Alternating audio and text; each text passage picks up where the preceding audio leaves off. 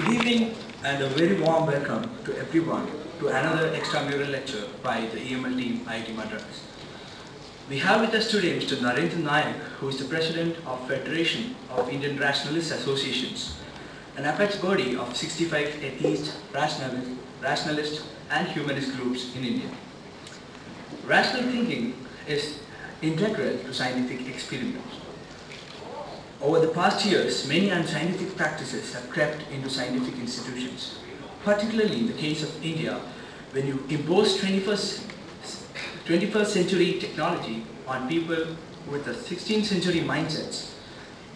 Pseudo-science is prone to be prevalent. Superstitions and dogma have offered hindrances to scientific pursuit. Rationalists and freethinkers have tried to expose many hollow claims made in the realm of science.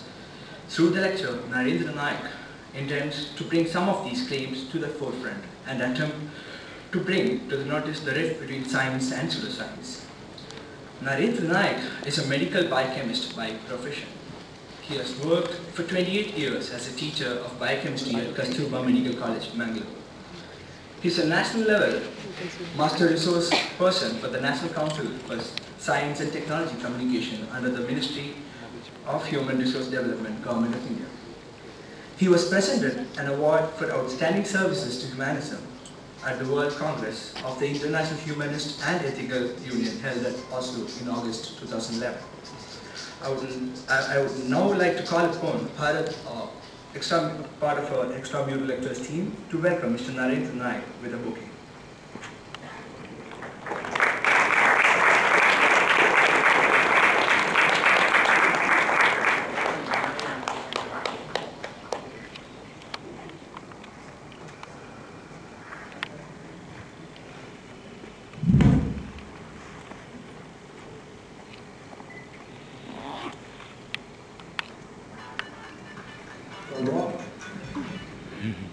So my dear friends, I'm very happy to be among you today, and the topic is purposely kept a bit vague, the need for rational thinking. I think the need for rational thinking is very much there today, probably more than what it was all these years, because as our friend said, we have got a 16th century mindset into which the 21st century technology has come in. And I think it's a very dangerous combination. So, at the age of 62, I can hardly see properly, can hardly hear properly, but still I have to go around the country talking to people about this, conducting workshops, interactions, demonstrations, because that's a very integral part of rational thinking. I may keep on talking about logical thinking, rational thinking and all that, and yet, however much you speak, doesn't make an impact, unless you are in a position to do it. First of all, an exercise in logical thinking. Well, I said I can't see properly, and I can see properly only with these spectacles. Here they are.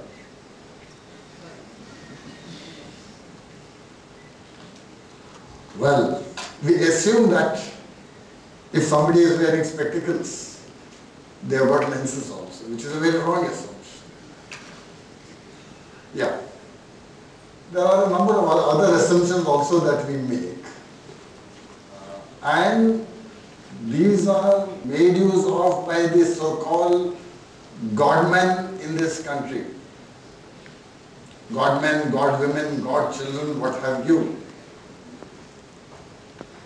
Because, as people say, I'm not afraid of any gods.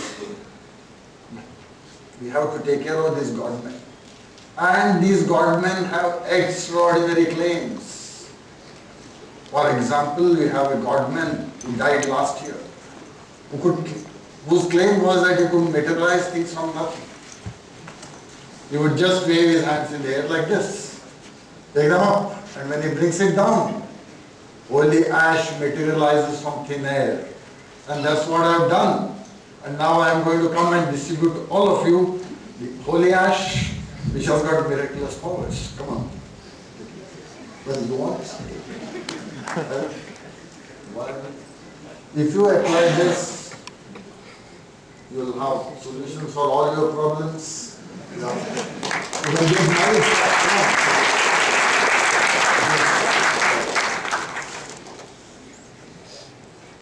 Well, yeah, take it. Don't you have to adhere to that? Don't you have problems in life? I think we are neglecting people on that side.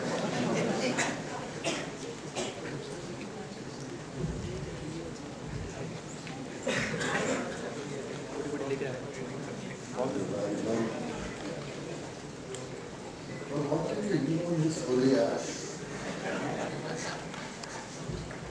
Your faculty, would you like to promote it? Anybody with problems in life? The boys would like to get married at 10 years.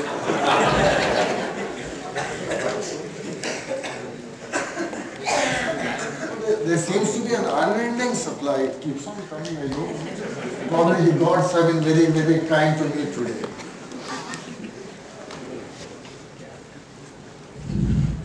What about those in the front row? Generally, the front rows get occupied in the last. Having been a teacher for 28 years, I know that. The classrooms start getting filled from the 100 ones. Okay, one more dose, double dose of good luck and all that. Okay, now there's quite a bit of it left too. Now coming to the assumptions. Let's go to the video. Clipping number 1. Yeah, sequence number 1. Just watch the duplicate doing.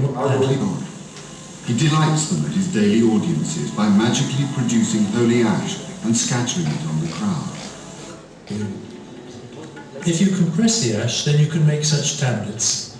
Such a tablet can be hidden in the hand, and one move the hand without losing the tablet. Here one sees the pill of ash between his fingers.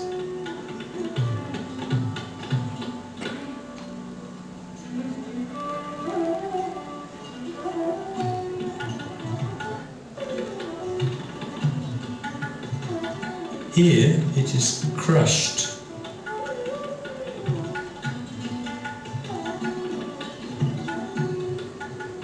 The ash pills in his closed left hand. He takes a pill over to his right hand. Goldie Horn sits to the left and follows intently. But is it a miracle that we are witnessing?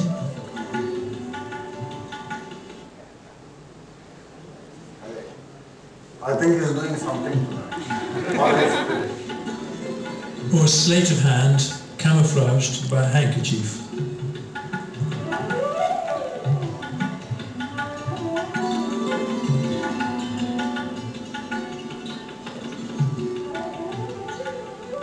Here one sees the ash pill between his fingers.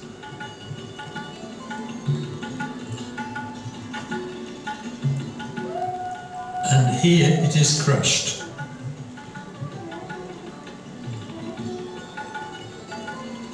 They are totally mentally disarmed. They don't notice his hands. All they concentrate on is getting a glimpse of Sai Baba, their god. As a conjurer, one works to distract the watchers, the public's attention. Sai Baba does not need that at all. Like Scientists. Now, here, you assume that my hands were empty. Because my hand was held like this. Here there was a ball of ash in between my fingers. And when I rotated my hand, I just powdered it and handed it over. And if you wonder how I could give you the other hand, I had a bigger ball in my other hand. And it was just here. Because generally when there's a movement somewhere, you tend to look at that and don't notice the other one.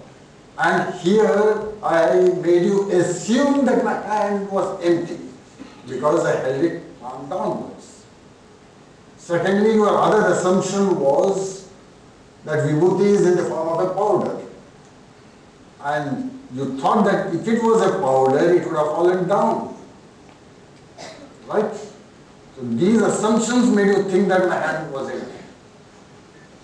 And the other assumption was, if there was a ball of vibhuti in his hand, when he powdered it, you would have seen it. Right? Why did you not see that? That was because my hand was moving. A lot of conjurers, magicians, and so-called godmen rely on this particular principle that the movement at the larger joint hides the movement at the smaller joint. So many times I am asked, hey, you are just an ordinary man. The Prime Minister of this country has given a certificate to so and so. Now let us see some precious video footage which was taken by Doordarshan. And in 1992, when I think lots of you were not born even, there was only one TV channel in this country. If you say yes, you are agreeing that you are woke, so don't say yes. Okay? And in that channel there was news at 9 o'clock. And they wanted to show on the news at 9 o'clock the greatness of the very same Godman whom you saw giving vibhuti. So they wanted to show him materializing a gold chain from thin air in the presence of the then Prime Minister of India, Mr. P.V. Narasimha Rao. And this footage was not broadcast. It will be pretty obvious why it was not broadcast when you see it. Yeah, next please. They believe that their guru can suspend the law of physics at whim, but skeptics are now questioning the evidence. This video of Sai Baba is now being circulated secretly in India. It appears to show the godman using a stage magician's trick to produce a gold necklace for a distinguished guest. Just before he hands over an award, his fingers seem to be searching for something underneath the wooden box. He then draws back his hand, waves it around, and the necklace appears as if from thin air. The event was witnessed by India's Prime Minister and recorded by the state-controlled Indian television network.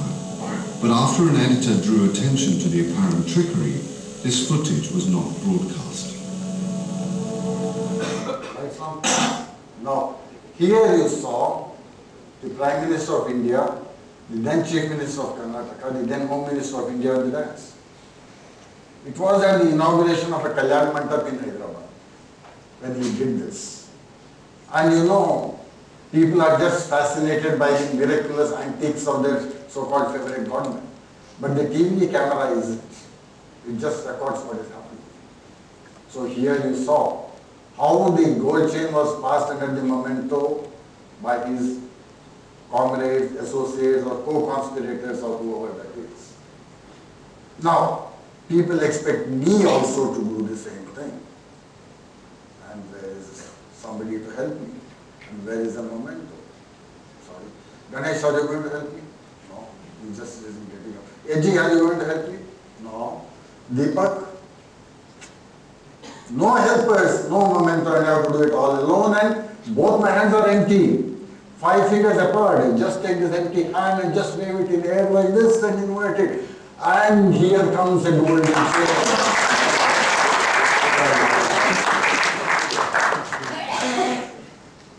As they say in North India, ये बिल्कुल नकली है.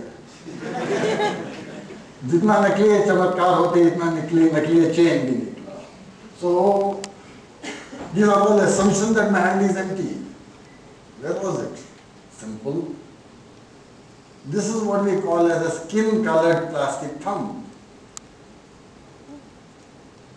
And what is needed here is, as somebody said, as I say, not sleight of hand, sleight of the tongue. ए भक्तगण, जब आत्मा का मिलन परमात्मा से हो, आपको मोक्ष मिलता है. Just give up all your worldly longings and concentrate on the ultimate Paramatma. then only shall your soul attain salvation. And if I say that, you will be looking at my face and nobody will look at my hands. Because I am talking adhyatma. Well, if you see the people who speak adhyatma, you see how they live, you see how they travel, see how they behave with others, then you will know what is the significance of this adhyatma. Anyway, one of such adhyatmics went to IIT Kanpur. I think it was in 2011, November or so. He called one student on the stage. Do you know me? No. Come. What's your name? Rohit. आजकल के नौजवान हैं, बिल्कुल मिलावट के खाना खाते हैं. ताकत है ही नहीं इन लोगों में. दस्ते के साथ. See? No ताकत. To counteract the effects of this pollution, to counteract the effects of all the milavat ka khana which he has eaten, I've got a medicine here. Excellent. It's cost like a liter. I just take it. Yeah, show me your hand. I apply it here. Okay. Now see the instantaneous work of this instantaneous miraculous medicine and see the strength that was coming to his arm. Yes. What is missing is him falling at my feet. And this was done by the double mister who claims that his art of living can cure anything from cancer to depression. Such a simple trick could fascinate the top students and faculty of the top IIT of this country. Of course, sorry, you may say yours is the topper, but I think Kanpur one is, I think most of the people accept that as the first one, right? Okay. So, how easy, how much is the need for rational thinking? Just think of it. You know what I did first? You know what I did later? Simple thing. And he sold that small bottle of what he called as Ayurvedic medicine, I think for 200 rupees for that 10 milliliter bottle or something like that. Anyway, he's not fixed or anything, he just shown the audience. Anyway, politicians live a very uncertain life. Film actors live a very uncertain life. How about bureaucrats? Bureaucrats have got assured pathways for promotion, everything. So you expect them to be a little less insecure, right? How about academicians? We expect courage from them to speak out the truth. But how far are these expectations right? Yeah? You put sequence 4, please. 4, and you will see. Next, no, not that, one after that.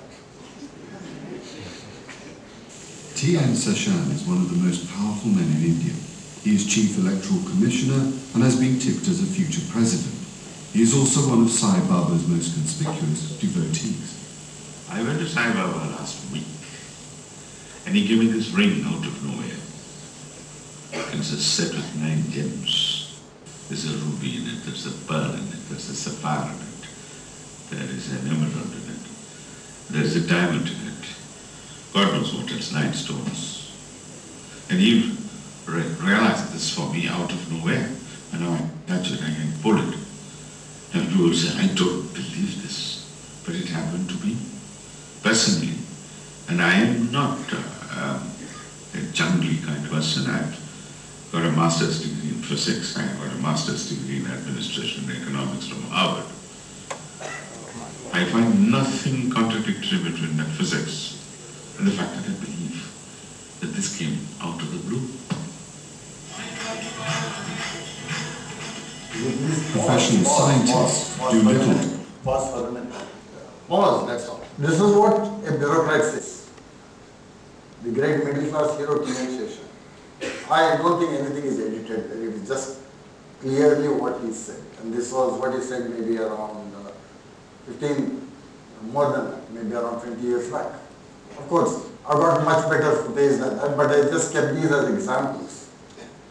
Next, we shall see what a scientist has to say about it. Dr. Lakshman Rao, Professor of Civil Engineering, Indian Institute of Science. Yeah, next. Challenge such beliefs. This Sai Baba shrine in Bangalore, the centre of Indian science and technology, attracts professors from national research institutions. Experts in engineering, aeronautics and geology gather to worship a man they believe has superhuman powers. People can be a little divine, they can be extraordinarily divine. And he is one such incarnation. We consider him divine. There is no question about it.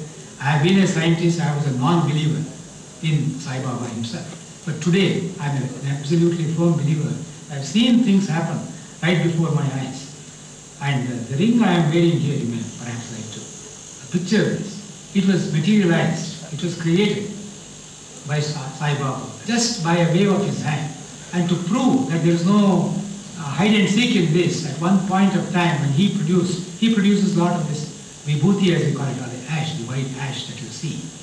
In Puttaparthi, where I went for the first time to meet him, what he did was, he asked me whether I am going to use this vibhuti. Then I said yes. Then he gave it to me. He materialized, once again by a small wave of his hands. He circles his hand like this, and these things appear in his hand, and he gives it to him. Just to make me believe, because I am a scientist skeptical about this, he raised his hand like this, and then rolled up his sleeve, and showed me his armpit. He says, people say I hide these things in my armpit. Do you see that? I said, no, I have no explanation. So, definitely, Sai Baba can transport materials, can materialize anything he wants. There is no doubt about it. Yeah. I also rolled up my sleeve. Nothing much to see there. I'm no Salman Khan. I just wave my hand like this, and here comes a ring. It's not hidden in the armpit, sorry, it was hidden in between the fingers. So how do you like it? So this is what our academicians have to say about the so-called miracles or the so-called God. Once I was in a place called Katak, which is near Bhubaneswar, and there I was addressing a group of very, very senior academicians. And a very senior professor told me, you gave me a ring, you showed me a chain, gave me some vibhuti, all useless things. Give me an apple. I thought he must be a professor of physics and a great devotee of Newton. That's why I asked for an apple. I said, well, let me try, sir. Well, I don't think I can do it, but I will try. I said, probably with your best wishes, I will be able to do it. So I said, pranam to him, just waved my hand in the air like this, and when I waved my hand in the air like this, I produced a brand new 100 rupee note and told him, why one apple, sir, you can buy 2 kilograms of apple. And he was surprised. You know, these things take a lot of siddhi, to get these powers to materialize things from thin air. I was working in the Kasturba Medical College, Bangalore. In 2005, I got this power to produce things from nowhere. And I went into the office of the dean, head of the institution, and told him, hi, how do it? He said, hey, you and assistant professor don't know to respect the head of your institution. I said, what? I know how to make money, just wave my hand in the air. So he said, no. And you know what he said? He got up from his chair, came to the other side and told me, hey, bye, Narendra. Please teach me also, I will also do this job. It's a joke. He is a very good friend of mine. Why I quit my job in 2006 was for a simple reason that in 2004, in a district called as Gulbarga in Karnataka, in a taluk called as Adan, in a village in this taluk, a 7-year-old girl was kidnapped and she was flayed alive, or we don't know, she was flayed by a group of mantriks who practice a sort of black magic which is called as Bhanamati. And the villagers knew about it, but they did not have the courage to even protest or rescue that girl for the simple reason that they thought that this group of black magicians have got supernatural powers. When I read about that incident, my blood just boiled. I thought I have no business to be sitting in my lab and doing my work and teaching my students when things like this are happening in this country, and where we are supposed to have the second largest or the first largest scientific manpower on this planet. And what is this manpower doing when somebody claims to have supernatural powers? And that is the duty which we are forgetting. As the largest scientific manpower on this planet, are we doing anything to reach across to the people? That's a serious question which we have to ask ourselves. And how do you reach across to the people? How do you go to a village and speak to them about claims of the paranormal? There's hardly any point giving a lecture. It will just go from one ear and come out of the other. It will be like our lecture classes, you know. I've been putting students to sleep for 28 years, so I know very well. And they tell me, sir, your post-lunch lectures are real good, particularly when you have PowerPoint presentation. I said, why? They said, you dim the lights. That's so here is a simple example of producing a currency note from thin air. But only thing is you have to take the right currency note. My first program in England, I took a 20-pound note and I produced it from thin air and it tore. Or my next program in England, I took a 100-rupee note from thin air. They asked me, you are coming to England and you are giving us rupee notes. Why? I said, unlike you, we have got very strong currency.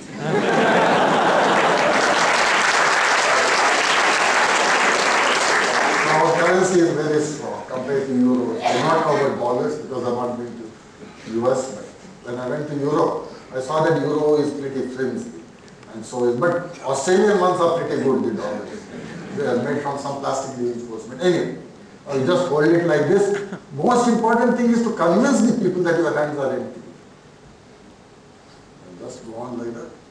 And you convince them by making movements, but acting bilkul normal, by never taking a look here,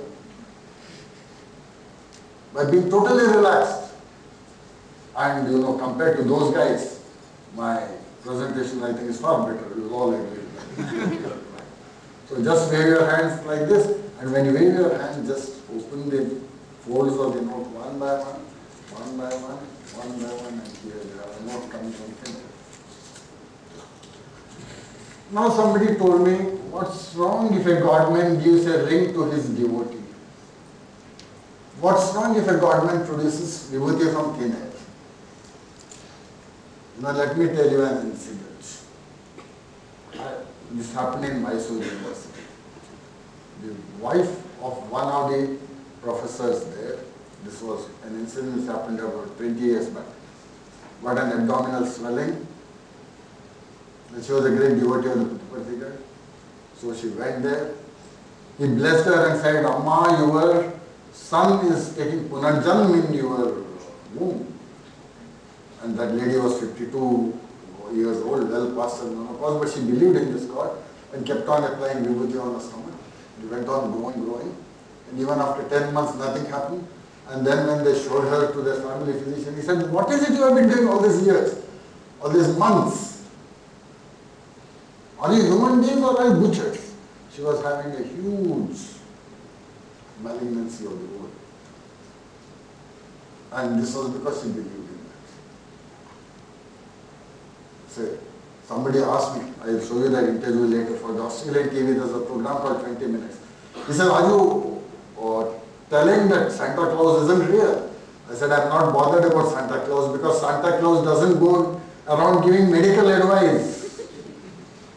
Now let's see the next clipping, which can show you how dangerous these guys are. Well, I'll tell you what to substitute for his words later. The skeptics are not just worried about the guru's political influence, they fear they may also be doing medical harm. This one he dresses in pink silk and offers healing to his patients by playing classical ragas on a Japanese synthesizer.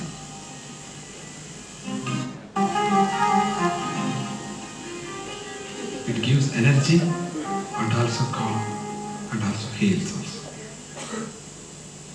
To diagnose cancer, heart disease and AIDS, he uses a collection of crystals which, he says, emit rays of light only visible to his eye.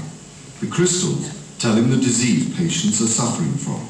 He treats them with a touch from his crystals and by having them listen to his music. This crystal shows colors and which row sits, people sitting, they shows different colors and vibrating like a small bulb. So then very easy to recognize, oh, how many lights, the blue lights, oh, 12 lights. Today 12 cancer patients sitting in this hall. So then I will announce, in this gathering today, 14-member cancer patients, 12-member heart patients, please stand up. Then Swami is calling and then giving advice, please change your doctor. Or you can go ahead, only this medicine, continue this medicine. And you are wrong diagnosed, please come near me, then I will give to something to you.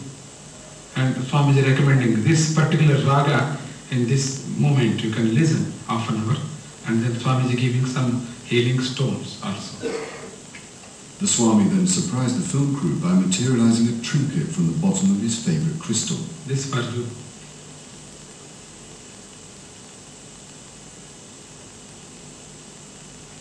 The coral Ganapati. It's not magic, but it's only token like a chocolate. It's charm. It's an illusion. We magicians, we tricksters, we wizards, we manipulators, we do it many times as a part of our business. But if we turn the whole thing and if we take the attire of a God-man, pretend to be something great or with divine power, then I become a Baba. But we don't want to do it. We are artists. We want to entertain people, but the people who do that, their intention is bad. They are pushing the society towards the negative direction. Science is trying to forge ahead, and they are pulling it towards the back. It should be stopped. Now if you substitute that medical thing by some engineering thing, say the software you have developed or the building you have designed, you will know how you will feel. A fellow who failed 10 standards says that what a super specialist says, he sits in judgment over that. And mind you, these people are not harmless. One of my friends in Bangalore, he was building a house. The contractor who was building a house asked for a copy of this. I asked him why. He said, I'll make thousands of copies of this footage and I'll distribute it to all friends of mine. What was the reason? His wife had cancer. That was diagnosed by FNAC, fine needle aspiration cytology. And she was told by the oncologist that for 3 years we can guarantee you, after surgery, after chemo, after radiation. She said, I don't want the advice of you doctors, you're all in the pockets of the multinationals and blah blah blah. I'll go to my Swamiji, who will remove the disease from the roots. That's the common thing that you get. Judge se nikalenge. Yes, he succeeded. She went to him, she got the CD, she was playing it for 1 hour in the morning, 1 hour in the evening, and within 3 months, her cancer, judge se hi nikal raha. Yes. When she dies, naturally the roots of the cancer are gone. And this man said, before you take care of her body for cremation, I am going to cremate this fellow. There were huge cutouts of this fellow in the house. He threw them all on the road, put petrol on that, set fire to it, and then he said, now you can take my wife's body from here. And then he made copies of this and distributed it to people, telling them, don't believe this guy, he's a bloody cheat. This guy, his name is Satyanarayana. He was a daily wager in a post office and he was dismissed. When I was saying that in one of my lectures to my students in Bangalore, one boy from Mysore got up and said, do you know sir who got him dismissed? I said, I don't know, who is it? He said, my father. Because he has embezzled some money out of money. They complained and they got him dismissed. And he takes up a profession or 2 professions in this country. You don't need any qualifications. One is to become a politician, other is to become a god. That's all. Even if you want a post of an attender in IIT, they will ask, have you passed 7th standard? Where is the certificate? Bring that. No, 7th standard failed, so no job of attender. What? But to become a politician, you don't need anything. Similarly, to become a godman, you don't need anything. Learn a few simple, stupid tricks. Do them, and you will get certificates from the Prime Minister, President, and everybody. And then everybody will start believing you. Yesterday, I was traveling by train, and in my compartment, there was the producer. His name is Jerome. He said he produces movies. He said he made a movie called Singham, which made a lot of money. And he told me that in Chennai, there is a Iyer who does puja for the cans before they start filming. And for one movie which he did, he got 3 lakhs. No, I mean the movie made fantastic profit. So now he is invited for the every movie, and then he charges 3 lakhs per puja. So pretty profitable profession this is. You don't need investment. Don't need to appear for entrance tests. Don't need to study. Just learn a few tricks. Start doing them. Collect a few people around you who start singing praises of you, and then you are all set to become a godman. Anyway, now why do I object to these things? At the age of 12, I was an atheist. What is atheism? It's just a conclusion that there is no supernatural power. It's just a conclusion. Then as I grew up, I became a rationalist. A rationalist would like to investigate, would like to have some evidence before he believes something. And later on, when I read about humanism, I thought, oh, this is something which I am. Because a humanist says that all people are equal, regardless of the nationality, ethnic origin, language, color, gender, sexual orientation or any other thing. And each human being has got a right to his or her happiness, provided it doesn't infringe over the human rights of others. So being a humanist, I cannot agree that somebody is superior. And these godmen want to show you that they are superior to you. Just remember that one point agenda is to show you that you are unequal. I am something bigger than you because I can do things which you cannot do. For example, a burning piece of camphor. Can you hold it in your hand? Definitely not. Whenever in Karnataka I speak about burning camphor on the palm, I was saying that in the presence of a psychiatrist from National Institute of Mental Health and Neurosciences. And besides him there was a plastic surgeon, she works there, she's a friend of mine, Dr. Jayalakshmi. I asked her, what is it you are doing in that psychiatric hospital? She said, mine is the busiest practice there. I said, what? She said, every second woman who comes to this hospital has her palm burnt. Because when a woman starts acting funny, the differential diagnosis is only 2. That either she is possessed by a spirit or that there is something wrong with her. So, how do you diagnose that? Differential diagnosis. Keep a piece of camphor in the hand and light it. If it burns, then it is mental illness. If it doesn't burn, then spirit possession. Take her to the witch doctor for exorcising the spirit. Anyway, I will show you about that a little later. Now that camphor burning business, let us try. Who is possessed by spirits here? Here is a piece of camphor. Yeah. Now onwards, for everything, we need volunteers, please. Yeah. Yeah, come. How about equal opportunity? What about one of the girls? Then don't blame me, Nadia, come.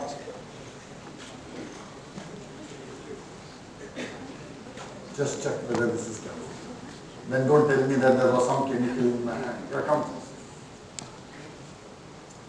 Just check whether this is camphor.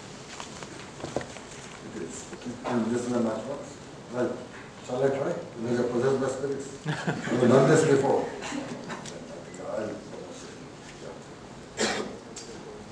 Just like it. Like it. And here is a piece of genuine camphor.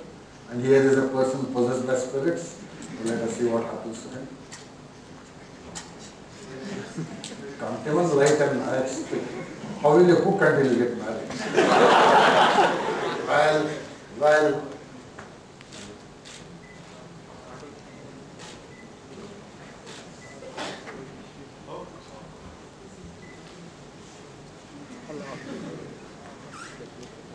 Well, I think I must be possessed by spirits because it didn't burn. Well, would you like to try?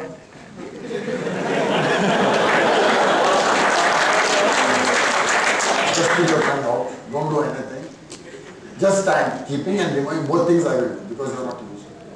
Don't close your mouth and just keep your tongue out. Out, out. Yeah, that is it. Don't do anything, just hold your breath when I keep it. When I keep it, hold your breath.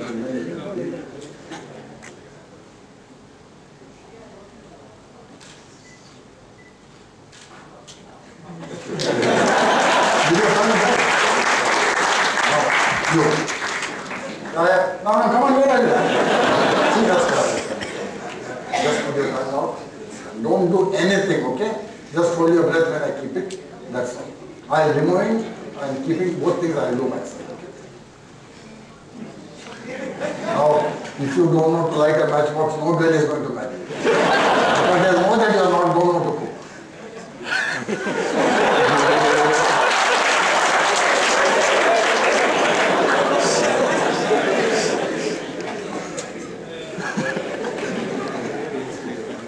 Out. Put it out.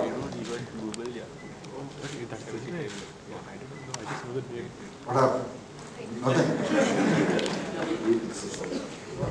So I think that all three of us are possessed by spirits. So it didn't burn our tongue. So this is a very common trick of many of these godmen, keeping burning camphor on the tongue or holding it in the palm. And of course, holding it in the palm, I think I didn't do that. I think I can do it and show you that too.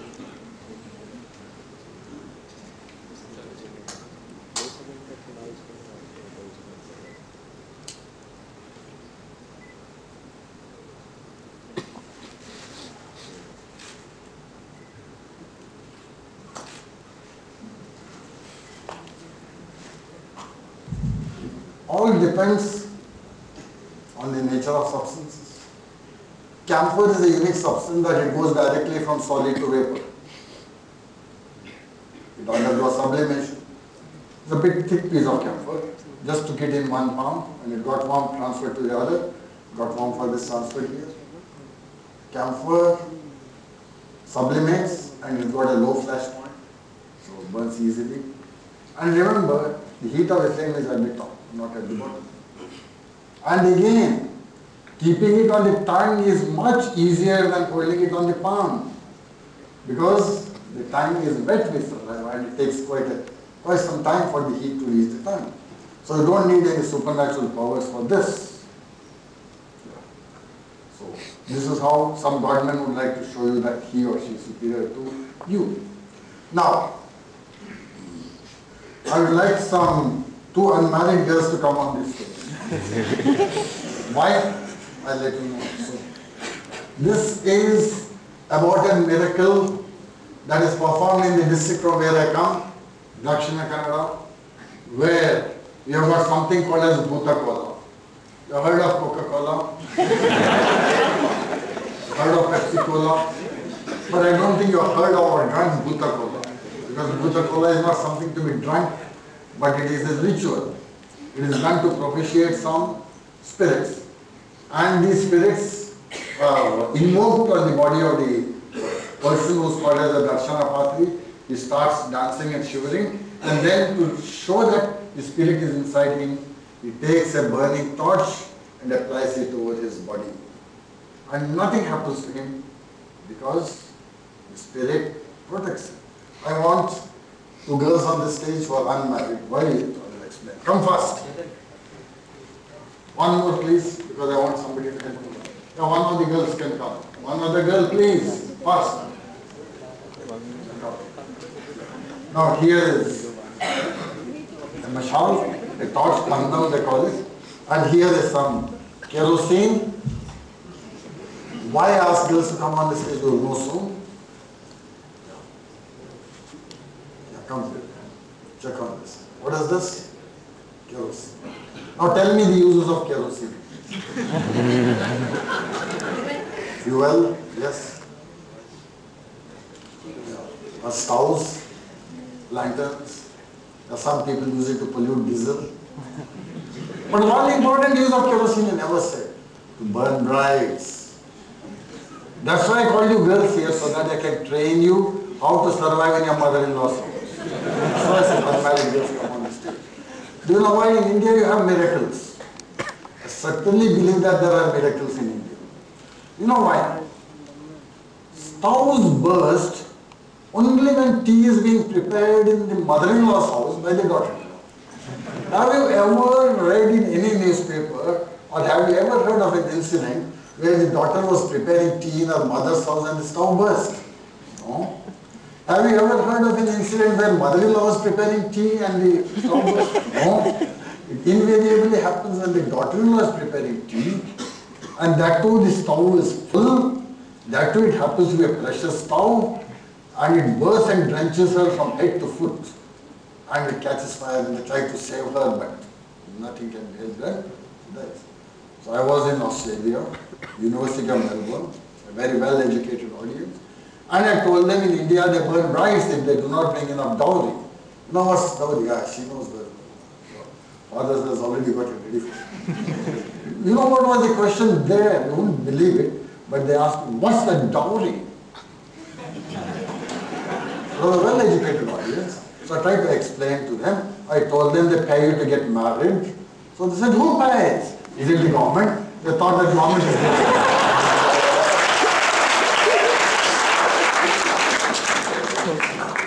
I said, no. Then they said, who pays? How to explain it? I said, the bride's father pays the bridegroom. And then they wondered, they said, why? I said, because he wants him to marry his daughter. And you know what was the reaction? What a dirty country, right? You won't believe the reaction. You know what they said? What a wonderful thing! You should have that in Australia too. Because they just couldn't believe that somebody would give a daughter in marriage, the world and they would give money. Now, I know now, dirty looks are being given at me. You would like to ask me, right? Are you married? In India, how do you see whether a woman is married or not? You look at the neck, there will be some blood. Now, how do you make out whether a man is married or not? You look at the face.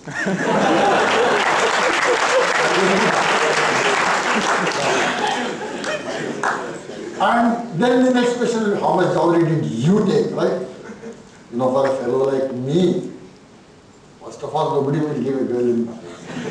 And over that, if I asked for dowry, I thought maybe they'll beat me up and throw me. So I did not have the courage to ask for it. Anyway, I always ask people, if you can guess properly how much my marriage costs, I'll give you 100 rupees. Somebody said, why not more? I said, I'm not a very rich guy. So if you can guess, I'll give you 100 rupees. How much my marriage costs? Start from 100. 5 rupees. 100 rupees. No, wrong. 5 rupees. 5 rupees. No. 150, yeah. No. Zero. No. What do you think? The register is my father-in-law. It cost you your life. Okay, anyway, since the right answer is not coming, it was 25 rupees for which a receipt was given. For 3 rupees, no receipt was given. I said, where is the receipt for 3 rupees? He said, I am not supposed to give you a receipt for 3 rupees. I said, why? He opened the Special Marriages Act and showed me 3 rupees is my visiting fees. I said, okay boss, take it. He said, I can give a kacha receipt if you like. See, this is what we forget. Whenever you go to a government office and whenever you pay something, you should ask for a receipt. And that is anti-corruption. Anti-corruption doesn't come by wearing caps with slogans. Anti-corruption comes by refusing to give bribes. And last year in Sri Lanka, I was interviewed by some reporter and she got one of my best quotations. I don't know. I said, what is your achievement in life? She asked me. I said, 2 things. One is I have not bribed any man. Second is I have not bribed any god. So, those are my only achievements. You know, it's a difficult decision. When my mother's body was taken for cremation to the corporation crematorium, that man says, give 50 rupees. I said, okay, give me the receipt. He said, receipt is of 5 rupees. Then I said, I am going to pay only 5 rupees. And I asked him, why are you asking for 50 rupees? He said, officially I am allowed to collect only 5 rupees. But since the pay is not enough, I have to collect 50 rupees. I said, if the pay is not enough, you quit your job. He said, you didn't give me another job. I said, I did not give you this job, so why should I quit? Why should I give you another job if you quit? Then there was a big fight and people said, your mother is dead and you are fighting for 5 rupees here. I said, if my mother comes back to life, I don't mind bribing. Then I will relax my principle. But here I am not going to bribe. Yeah, that was the thing. So sometimes you get into difficult situations, but you have to face up.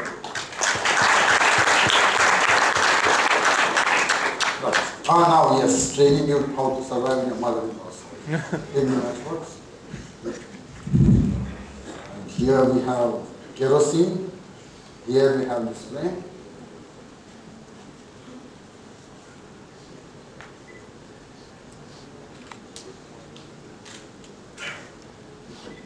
I like it.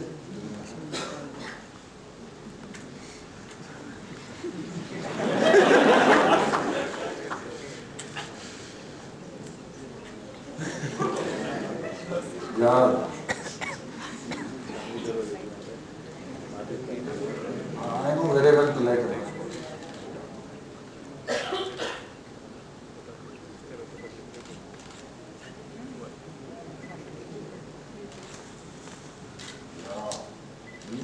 Nothing. Okay. What's your name? So Raghavi is showing how to survive in a mother-in-law's house. Now you, what's your name? Kavya. So now I train Kavya how to survive in a mother-in-law's house.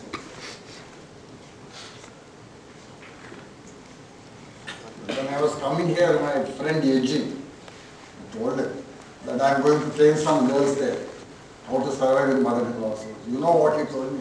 I hate the girls. You'll have to train the mother-in-law.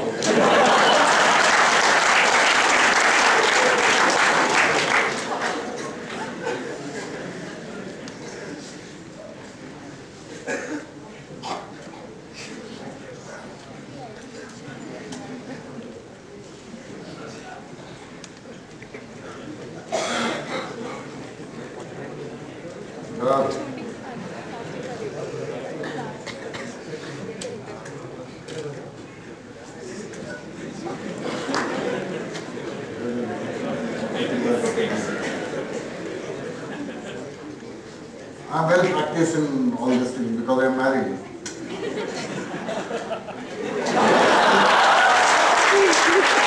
think my wife has divorced me now. Now that I can't like it.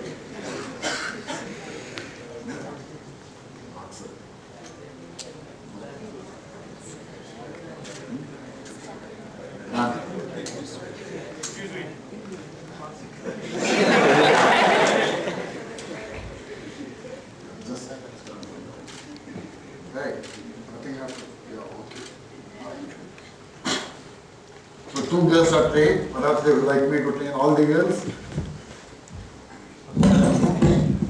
There's enough time for that. Now let's try to understand how it happened. That's because the liquid that I use is kerosene. It's got a reasonably low flash point, high boiling point. I could not use cooking oil because cooking oil has got a high flash point, high boiling point. And moreover, it sticks. But I can dip my hands into boiling oil. I can remove fried things from boiling oil with my bare hands. Well, I'm going to show you the video footage because I don't have the time to do that. Well, let's talk about this. And here, the fire was moving. Remember that. Moving fire does not burn. And why I call girls? Because if I put it on my hand, of course, most of the hair is burnt off. Nothing much would happen, but still, it would burn and that would give you a very bad impression. Now, I was speaking about dowry. You know, dowry is very bad. Nobody utters a word. Only a few girls will say, oh, it's very bad. So, the biggest reaction they get about dowry is when there are programs in women's colleges. They say, very, very bad, sir.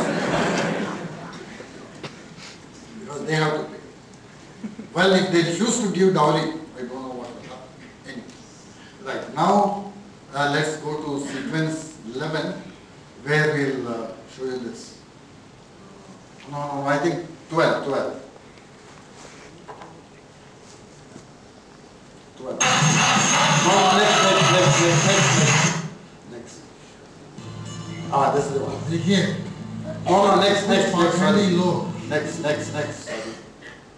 मैं कढ़ाई में खौलते हुए तेल उंगलियां डाल सकता हूँ, कुछ भी नहीं होता मुझे, क्योंकि मैं तो भगवान का दूसरा रूप इस तरह के तमाशे करते हैं, उनका भी पर्दाफाश होगा। ऐसे पाखंडियों का पर्दाफाश होगा जो ये कहते हैं कि आग से, खौलते हुए तेल से उनका कुछ नहीं होता है। अगली बार आपकी गली में कहीं घर के आसपास कोई इस तरह का पाखंडी अपनी दुकान चला रहा हो तो आप भी धावा जरूर बोलिएगा, क्योंकि अब आपके सामने होगी सच्चाई, नायक जी की जुबान। नायक, अब आप क्या दिखाने वाले हैं? देखिए, कभी कभी ये हीट प्रूफ बाबा दिखाते हैं कि हम उबलते हुए तेल में हाथ डालते हैं। तेल जब उबलता है तो बहुत खतरनाक चीज होती है, इसलिए लोग सोचते हैं कि जो इसमें हाथ डालेगा वो जरूर चमत्कारी होगा, क्योंकि एक छींट पड़ गया तो चाले आते हैं और ये पूरा हाथ डुबो रहा है, इसको कुछ नहीं होगा।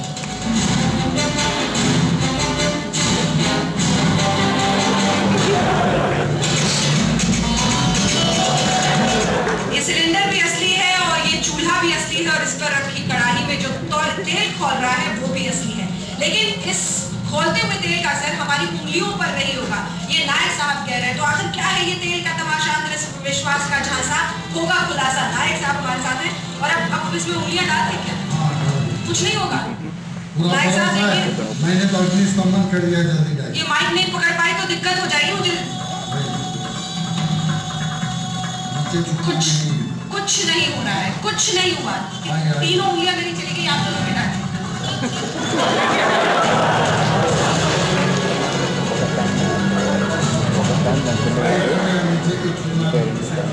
तेल खोल रहा है, लेकिन उंगलियां डालने से कुछ नहीं हुआ। हल्का सा एहसास जरूर हुआ कि ये तेल गर्म है, लेकिन कम से कम खोल रहा है, इस तरह का कुछ नहीं। और नायक साहब तो जाने कब तक आराम से इसमें उंगलियां डाल सकते हैं।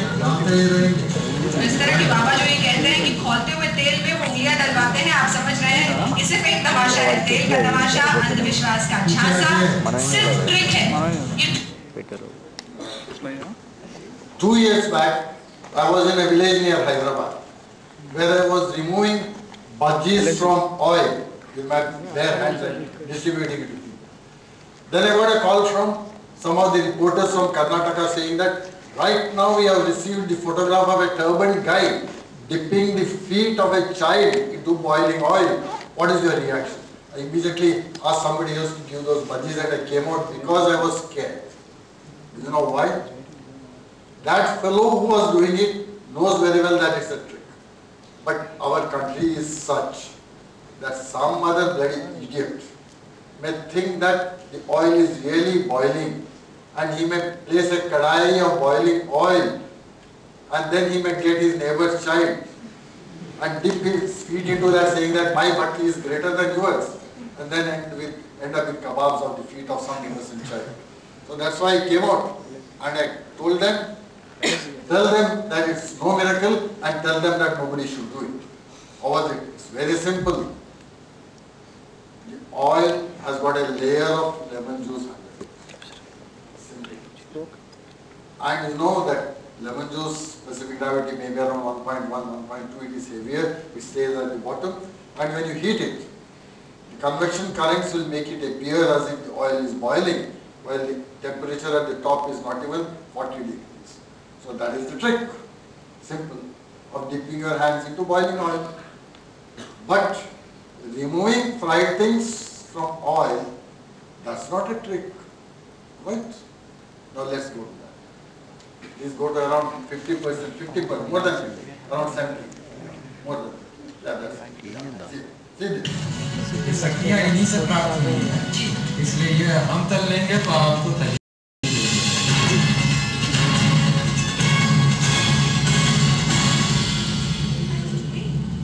ये कैसे कर रहे हैं आप लोग? गर्म पूरी है, खौलता हुआ तेल है, कैसे उंगलियों से कर रहे हैं? ये हमारी चमत्कारी शक्ति से चमत्कारी शक्ति तो बाबा बोलेगा। अब तो मैं वैज्ञानिकों के पास इसीलिए आई हूँ। आप तो बताइए प्रमोद जी कैसे हो रहा है, ये क्या कर रहे हैं आप? गर्म जरा भी नहीं लग रहा? नहीं, एकदम गर्म नहीं लग रहा है, और ऐसे ही लग रहा है जैसे कि तेल एकदम ठंडा हो गया है और इस तेल का स्तंभन किया गया है चमत्कारी शक्तियों से, और इसको जो है हमारे ट्रेनिंग जितने भी लोग यहाँ पे लिए हैं ये सारे लोग कर सकते हैं। इसके पीछे जो है, जो चमत्कार के पीछे जो विज्ञान है, वो हमारे नरेंद्र नायक जी आपको बताएंगे। तो ये पूरी हम निकाल के देंगे। तो थोड़ा सा करिए इंतजार, ये गरम गरम पूरी अब इससे निकलने वाली है। ये देखिए नायक जी ने बड़े ही प्यार से बहुत अच्छी सी पूरी सेकी है और बहुत पूरे अच्छे से वो फूल भी गई है। तो आप बहुत ही स्वादिष्ट पूरी ये दूसरी बन गई। तेल बहुत ज्यादा साथ में जरूर आया है, लेकिन पूरियां तली जा रही हैं। 2 पूरियां। अब इन पूरियों के पीछे की सच्चाई क्या है, ये तेल गर्म क्यों नहीं लग रहा है, वो कभी आपको बताया जाता है।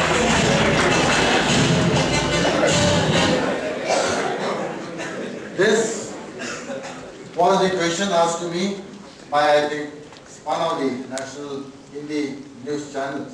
I was somewhere and they said, यहाँ एक बिल्कुल काला मेकअप पहन के खड़ा है. It was somewhere in Delhi. It was a शनिवार and Amavas. So double whammy of superstition. शनिवार पे अमावस पे. And this fellow was dressed as Shani in dark makeup, and he was keeping oil in a cardboard container and removing puris from that with his bare hands. And they asked me, how did he do it? I said, it's very simple. If you are a biochemist, you will understand why it is so. And again, if you know physics also, you will understand why it is so. Now, let me give you some examples. If you take this kadai with oil in it, which is hotter? The kadai or the oil? If you touch it by mistake, you will just pull back your hands and nothing serious will happen. But if by mistake even a drop of oil falls in your hand, you will get a big blister. Why is that? That's for the simple reason that it sticks. Your skin is a bilayer, phospholipids, membrane, and this is a lipid, so it sticks. Now, if you already have cold oil sticking to your hands, then it will take a lot of time for the hot oil to stick to your hands. Simple.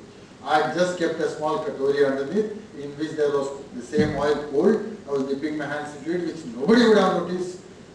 And then I was removing the puris from the oil, and in that short time, the heat doesn't reach your fingers.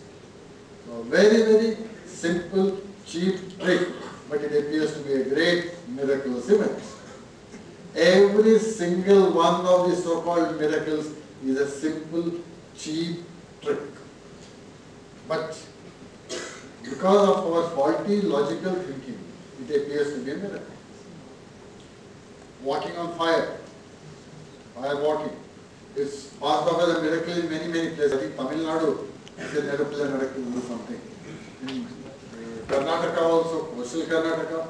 And when I went to England, they told me you can earn thousands of pounds. I said, how? They said there were mind development courses. At the end of 2 days, you can walk on fire and your feet will not burn because your mind is developed. Mind over matter. Is it mind over matter? Is it because of some supernatural power, or is it because of physics? There is something called as the leaden frost effect. When a liquid comes into contact with a surface whose temperature is well above the boiling point of the liquid evaporates rapidly and it forms an insulating layer between the two for a short while. You may ask me, where is the liquid here when you walk on fire? The liquid comes from your epithelial cells, and you know there is always a film of moisture on your body. And remember, well above the boiling point. That's why we fan the embers. Anyway, I'll show you the footage and you can easily make out. And that was one of my first challenges. When I was, I think, around 21 or 22 years old, I used to tell people, hey, no supernatural power. Then they'll ask, how does Sai Baba give you? I would say, he does that keeps it. I said, do it. I don't know. How does somebody walk on fire? I said, leaden frost effect. I learned it from textbook of physics. I said, do it. When you see those embers in front of you, leaden frost effect or no leaden frost effect, you get a bit scared. For the first time you walk. Because the fire is real. And leaden frost effect is there in the books.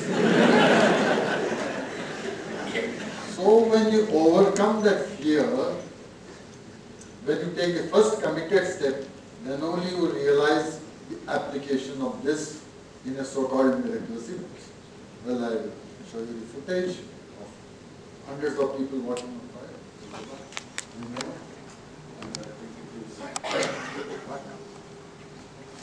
I think it is sequence 7. Just click on it. No, next. Next. I believed in us.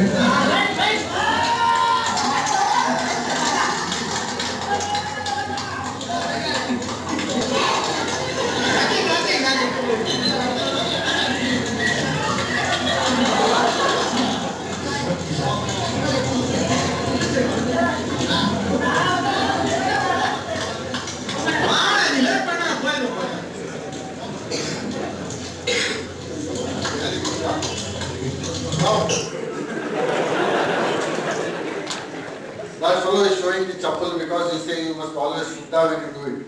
And chappals are supposed to be something unholy. So he is holding it in his hand and walking it. So here, this is a practical demonstration of the linen frosting. When a liquid comes into contact with a surface whose temperature is well above the boiling point of the liquid, that's why you are fanning the flames, to make it warm.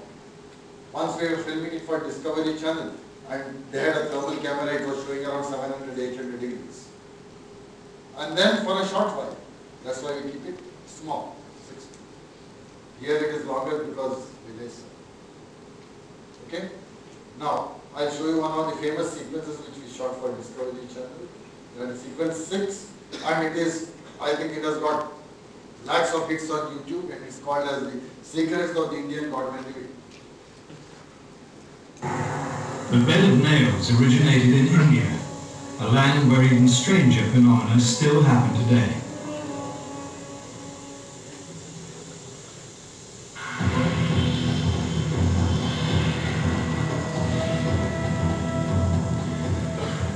It's near the end of the monsoon period in India, and crossing the lush green landscape in the intense heat and humidity is a small minibus with an ominous cargo on board.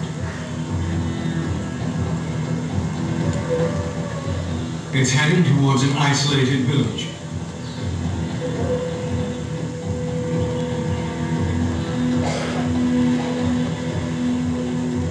One of the men it's carrying has extraordinary powers.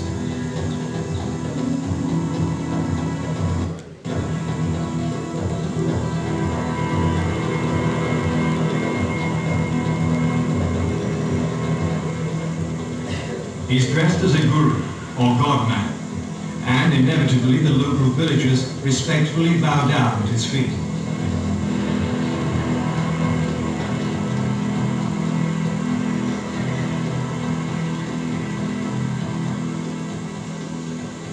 With his bodyguards at his side, he's about to demonstrate his magical, supernatural powers of healing. But such magic costs money, and these people will have to pay.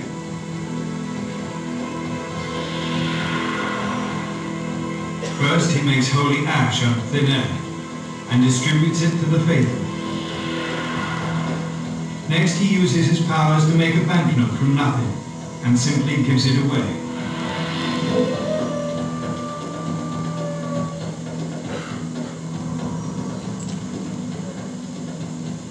Then it's holy water.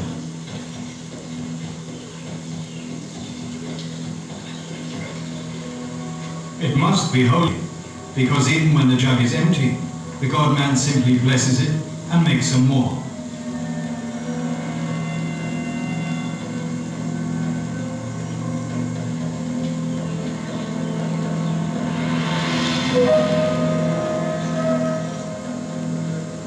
Such miracles naturally impress everybody, though one man is particularly interested, especially in what happens next.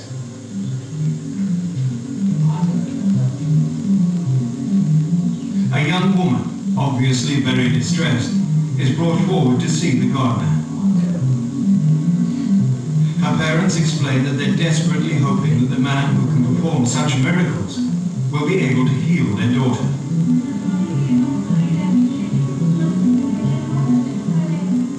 She's apparently possessed by an evil spirit, a term used in these parts to describe what others might regard as a physical or mental illness. Using his supernatural powers, the God-man draws the evil spirit out of the woman's body and puts it into a coconut.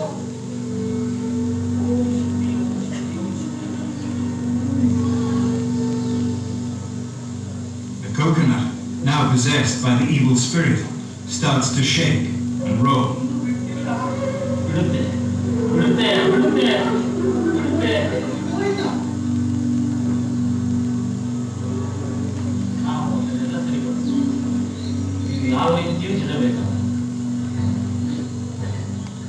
The God-man then moves the evil spirit into another coconut and pours magical water on it.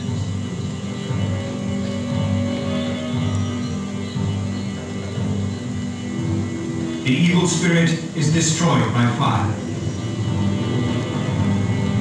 And breaking the coconut reveals blood.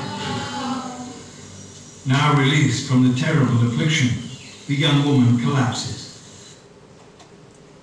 I think this is not what you think it is.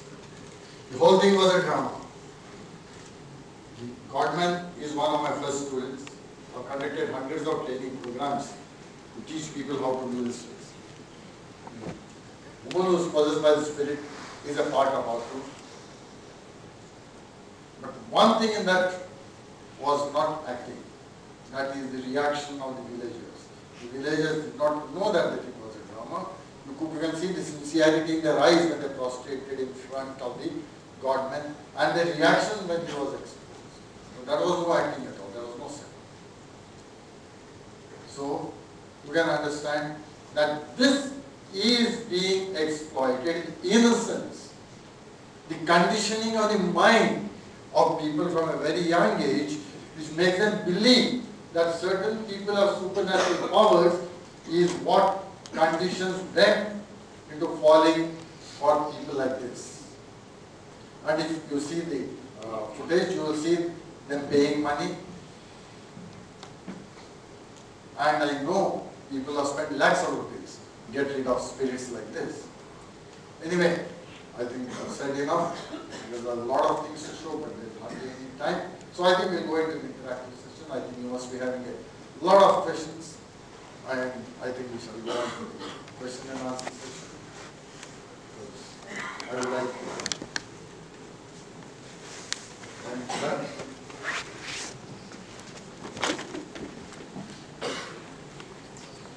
Questions are welcome, please.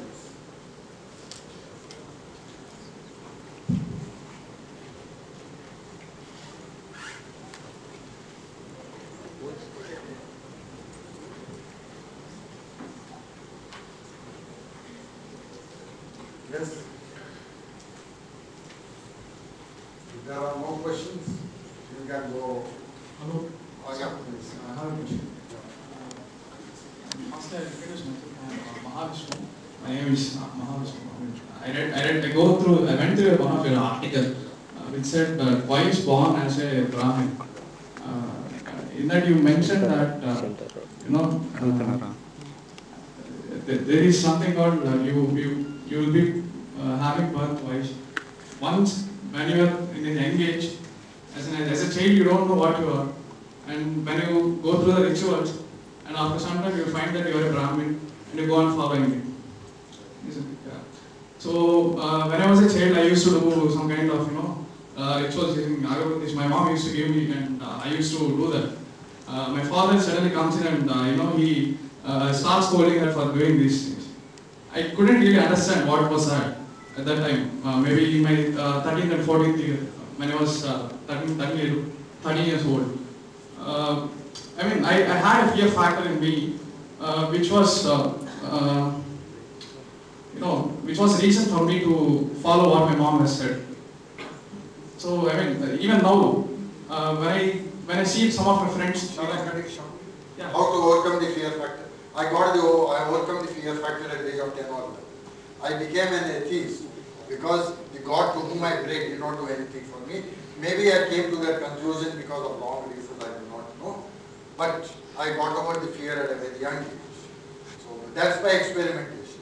Yeah, even when I was in my plus 2, even I got out of the fear factor. I felt my soul that time. So I felt there's nothing, sometimes I feel that there is something supernatural.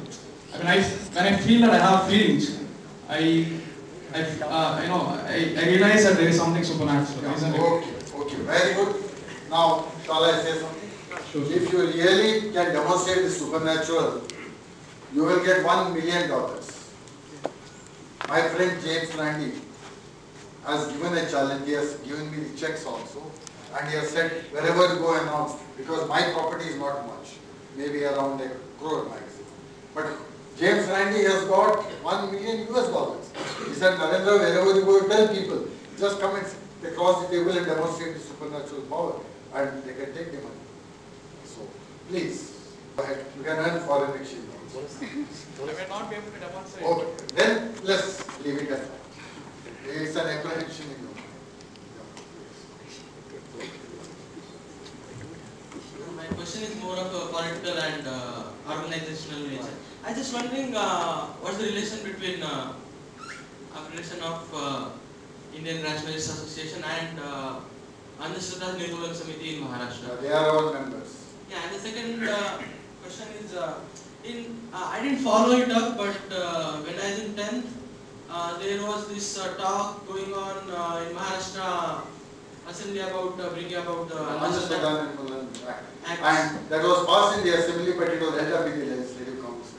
That black magic and witchcraft. But it was a very nice bill, and we are asking for it at all India level. Yeah, exactly. That's what I was asking. Whether anything like that. Yeah, we have proposed it to the central government, and I think we have got a good response. Let us see what happens. But naturally, there is opposition to it from all the opponents of black magic. Whether you have any plans or can normal people who can't do much, can they support it through One minute. You said normal people. Okay, I mean okay. people like students etc. Sure. Is there some online campaign or something like that is going on to pressure the government? No, let's have an online campaign. But first of all, let's see what we can do. If you, like you said, the activities of Anshraddha Nirmoolan Samiti is a member of FILA. So what we would like to do is, first of all, gather strength, make people think. And how do you make people think? The best way to do is by demonstrating it yourself. So that is what we are doing. Going to the people, we are using the same techniques that the government will do something dramatic, then explain it, then say extrapolate it to all the supernatural phenomena which you see. So that's the way we are running this campaign. We are training people all over the country. And we can have a training program here also. We had one in IIT Kanpur, a 3-day training program. Wherein doing things is a bit difficult because you have to train. It looks fine when I take camphor in my hand and do arati and put it on my tongue. But for you to do it, you will need training. And there are hundreds of these items. And I cannot show all of them here because the time is very limited. So what we would like to do is, say, have a group of 30 to 50 people, spend 2 or 3 days with them, train them to do these things. And it can have a cascade effect. You go to the villages, do it. You train more people to do it, and you are all very intelligent people, so you can learn things very fast. And I am sure you can do far better than me because you are younger. You will have more dexterity in your hands, and more courage in your minds, and I'm sure that you will definitely do better than me, and that's what I'm looking at. This is just an introductory session to draw people to this. And mind you, this is there in the Indian Constitution. Article 51AH defines the duties of a citizen. Say that it is the duty of every citizen to create scientific temper, the spirit of inquiry and humanism. So I'm just fulfilling my constitutional duty as a citizen by doing it. Next question, please. Yeah. You said about Satya Sai Baba earlier, and I'm not a fan of something of him. That's fine. Yeah. But he has done like lots of developments. He has made some hospitals, colleges, etc., etc. So like the most part of money comes from the rich, like bureaucrats or politicians. So a Robin Hood image. Yeah, it's a Robin Hood. So what, like he is doing something good for poor by exploiting from the rich. So it's okay. It's okay. So you mean to say the ends justify the means? Fine. In that case, there have been a lot of people who are praising a guy called Telegi on the stamp paper scam. His villagers hold him in high esteem. Whenever there was a marriage in his village, he would give a minimum of 1 lakh. So they are saying Telegi is God. And what did you cost? All printed a few papers. But if you say that to the parents or the 4 people who were murdered in his ashram, see the reply that will get. And was IIT Chennai built by his funds? Was India, All India Institute of Medical Sciences built with his funds? How many hospital beds are there in this country, and how many beds are there in the hospital built by him? And when he died, the biometric locks in his bedroom were opened. And what did they find there? Golden thrones, golden chapels, golden crown. Why was that not used for the poor people of this country here, as you were saying? I don't understand. And why should the rich people give him money? Because of his miracles? Or is it any other reason? And let me come back to this.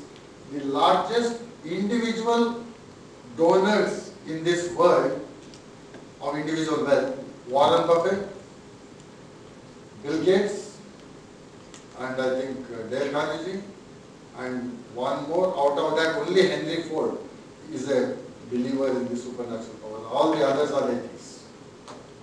So don't think that in the name of religion, in the name of spiritual powers, people are doing charity. Even if they are doing, it is only to attract more people into their fold.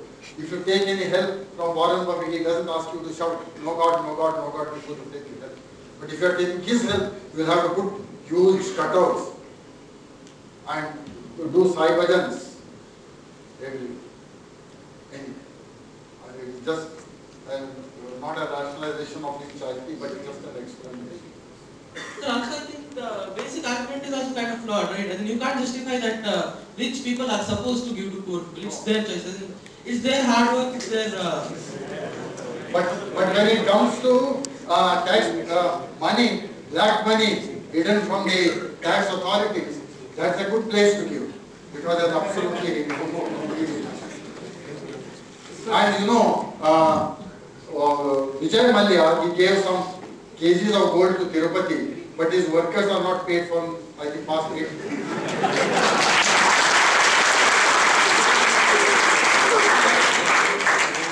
Sir, the Tamil Nadu government runs 2 retail outlets statewide. One is the ration shops, and other one is the Tasmac liquor shops. Okay, and in the ration shops, even if you buy 1 kg of rice for 1 rupee, they give you a bill. But on the case of the Tasmac shops, no, not a single bill is given, and for every bottle you buy from there, there is a maximum retail price. And it's always 10 rupees more than the maximum retail price which you have to buy. Now the City Commissioner of Chennai knows about this, the Judicial High Court Judge, Chief Justice of Madras High Court knows about this, and all the executives, including the Chief Minister of Tamil Nadu, knows about this. But why are we not giving a bill to the Tasmac people? And 80% of the people who go there are daily wage earners who buys these bottles. So what is the solution we should go ahead? The solution is... And the press, the media, these TV channels, all of them, they know about this. I think it needs a people's agitation for it. Because in Karnataka you get the bills. In Karnataka, the Wholesale Liquor Merchants Association have put up a board that we shall not sell for anything more than MRP, and they give you a bill. So I think something like that should happen here. Then only you will get that, but I think there's a cut right up to the top. Out of the 10 rupees. Exactly. Yeah. Exactly. That's why it's going on. But probably. And last year the total sales was about 15,000 and odd crores. Yeah. And this year it is estimated to be 25,000 crores. You are drawing me into another field where I've done a lot of work, that is the consumer movement. I think today's is restricted to this. I'm only pinpointing. It is a consumer issue. Yes. I'm very realized. It's a consumer issue. Yeah. And I was again on the committee which drafted the consumer protection I'm act. talking about the organized corruption. Yeah. The well-organized corruption. Good evening, sir. You said that as far as we know that there is no superpower. But if you go back to the ancient Indians, before the technology comes, how did we know there are nine planets, and how did they know that dates of solar eclipse and other eclipse, and how did they know the full moon and no moon? Very nice. You are confusing between the two things. What's astronomy and what is astrology. And among those 9 planets, you have got sun, you have got moon, you have got Rahu, you have got Ketu.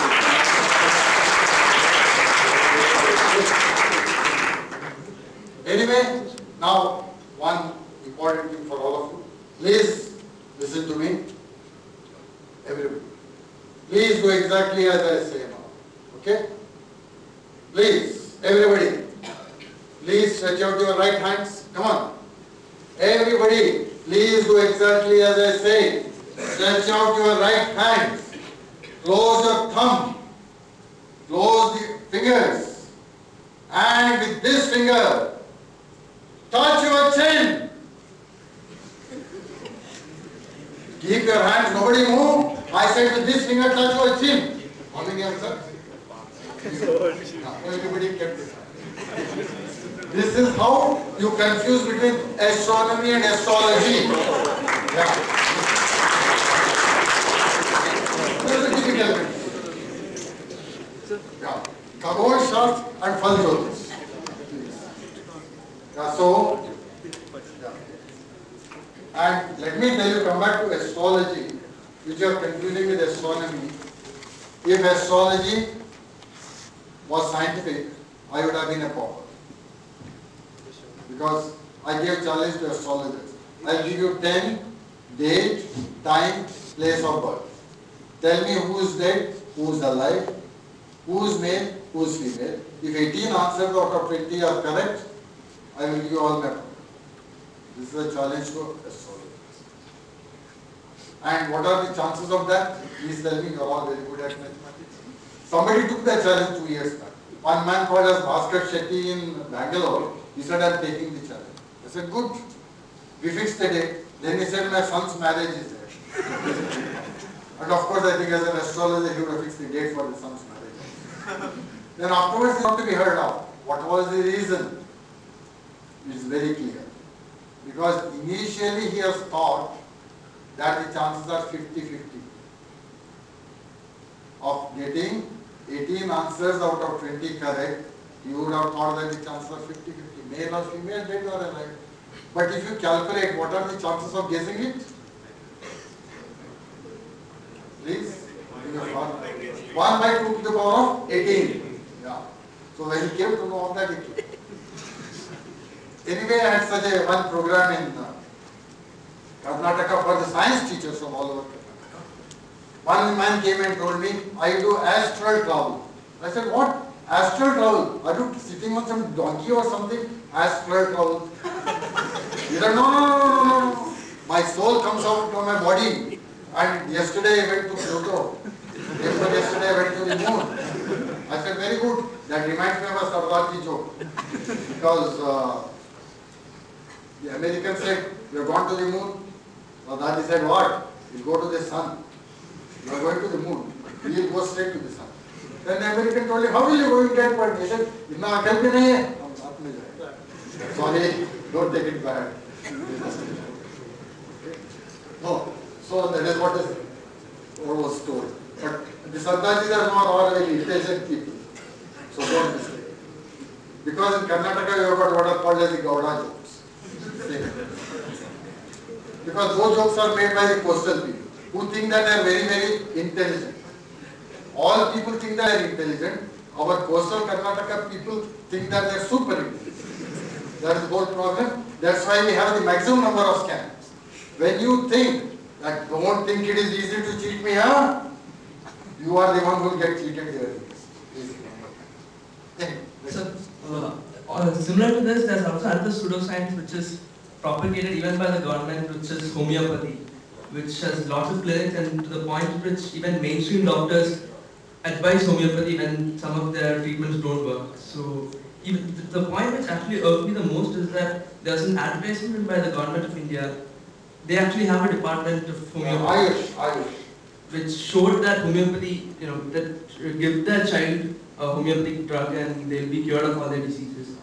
So how do you deal with this? To the point at which even well-educated people... I have started the process. I went to a positive homeopathy clinic 3 weeks back. I've given them the first notice. Now I'm waiting to file a consumer case on them because they promised me that they'll cure me of my diabetes, which I don't have. And then there was this girl who came with me. She's hypothyroid. For both of us, they said the same fees, 11,000 rupees per year. I was wondering why it is. Then I understood because they're giving us the same sugar. And that, depending mainly on the placebo effect. So two things in homeopathy. One is simila similibus curantur, like use like, and the second is dilution increases potency. And I'm open about it, no problem. If any homeopath wants to sue me, they are welcome. Because Samuel Hahnemann, he took some cinchona by mistake and he got a fever. And he said, oh, cinchona was used as treatment for any fever.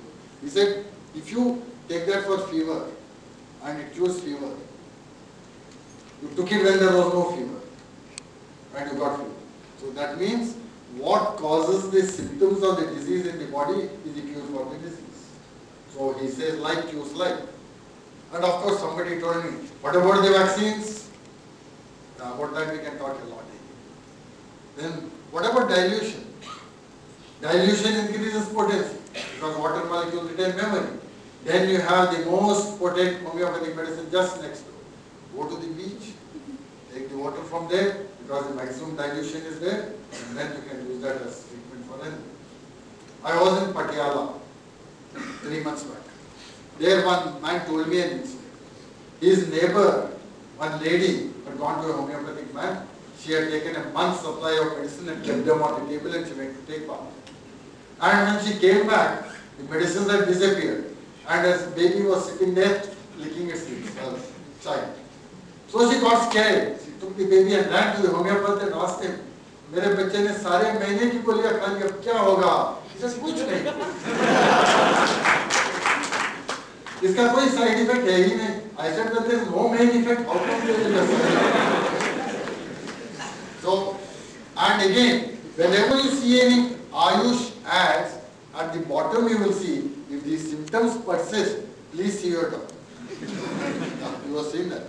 Wherever they talked about the swine flu or the avian flu, in fact I had discovered a medicine for swine flu and I was marketing it. It was just what you call as kadle mutta in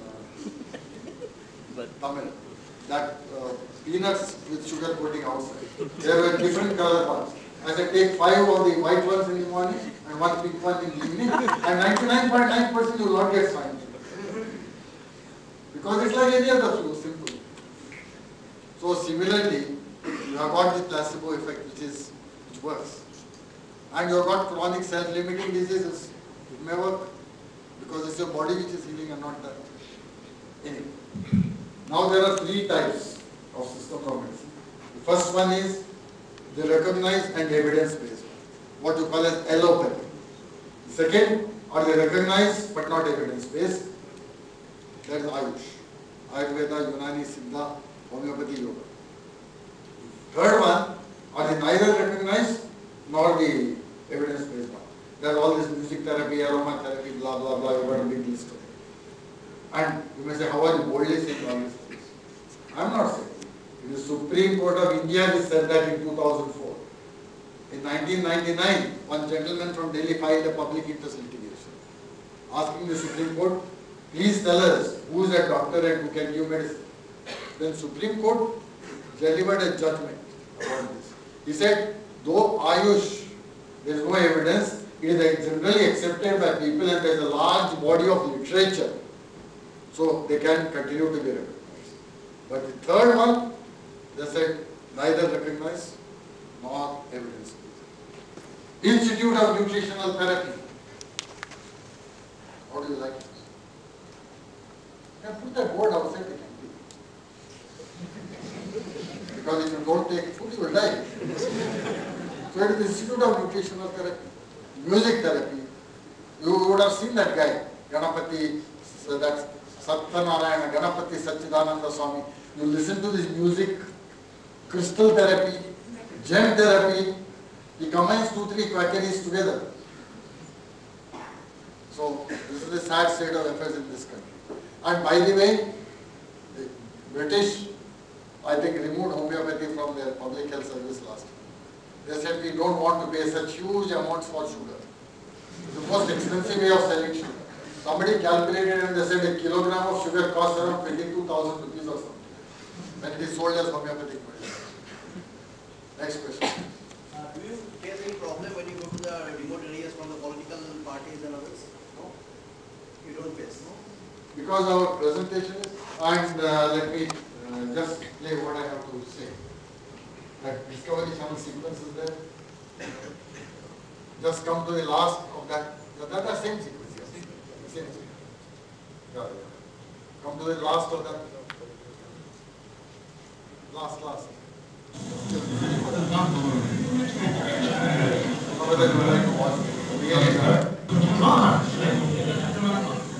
Many who witness these extraordinary demonstrations believe that it's only possible because the gods have intervened to protect the fragile human bodies.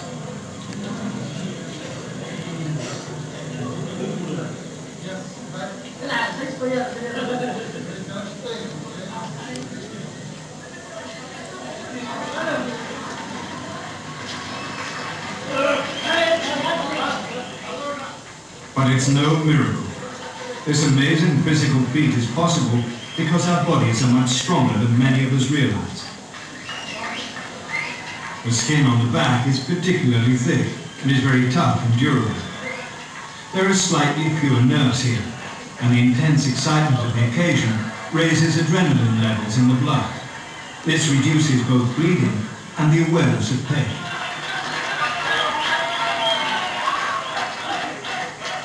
Although it might all seem a little grotesque, the idea is to convince the students that you don't have to be a godman or need a miracle to do this.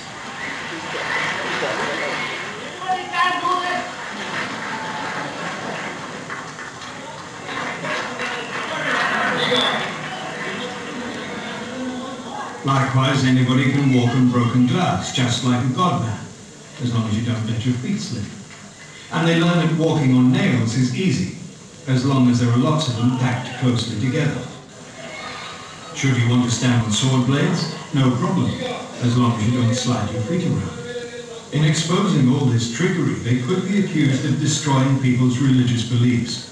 But Narendra has no objections to religion itself.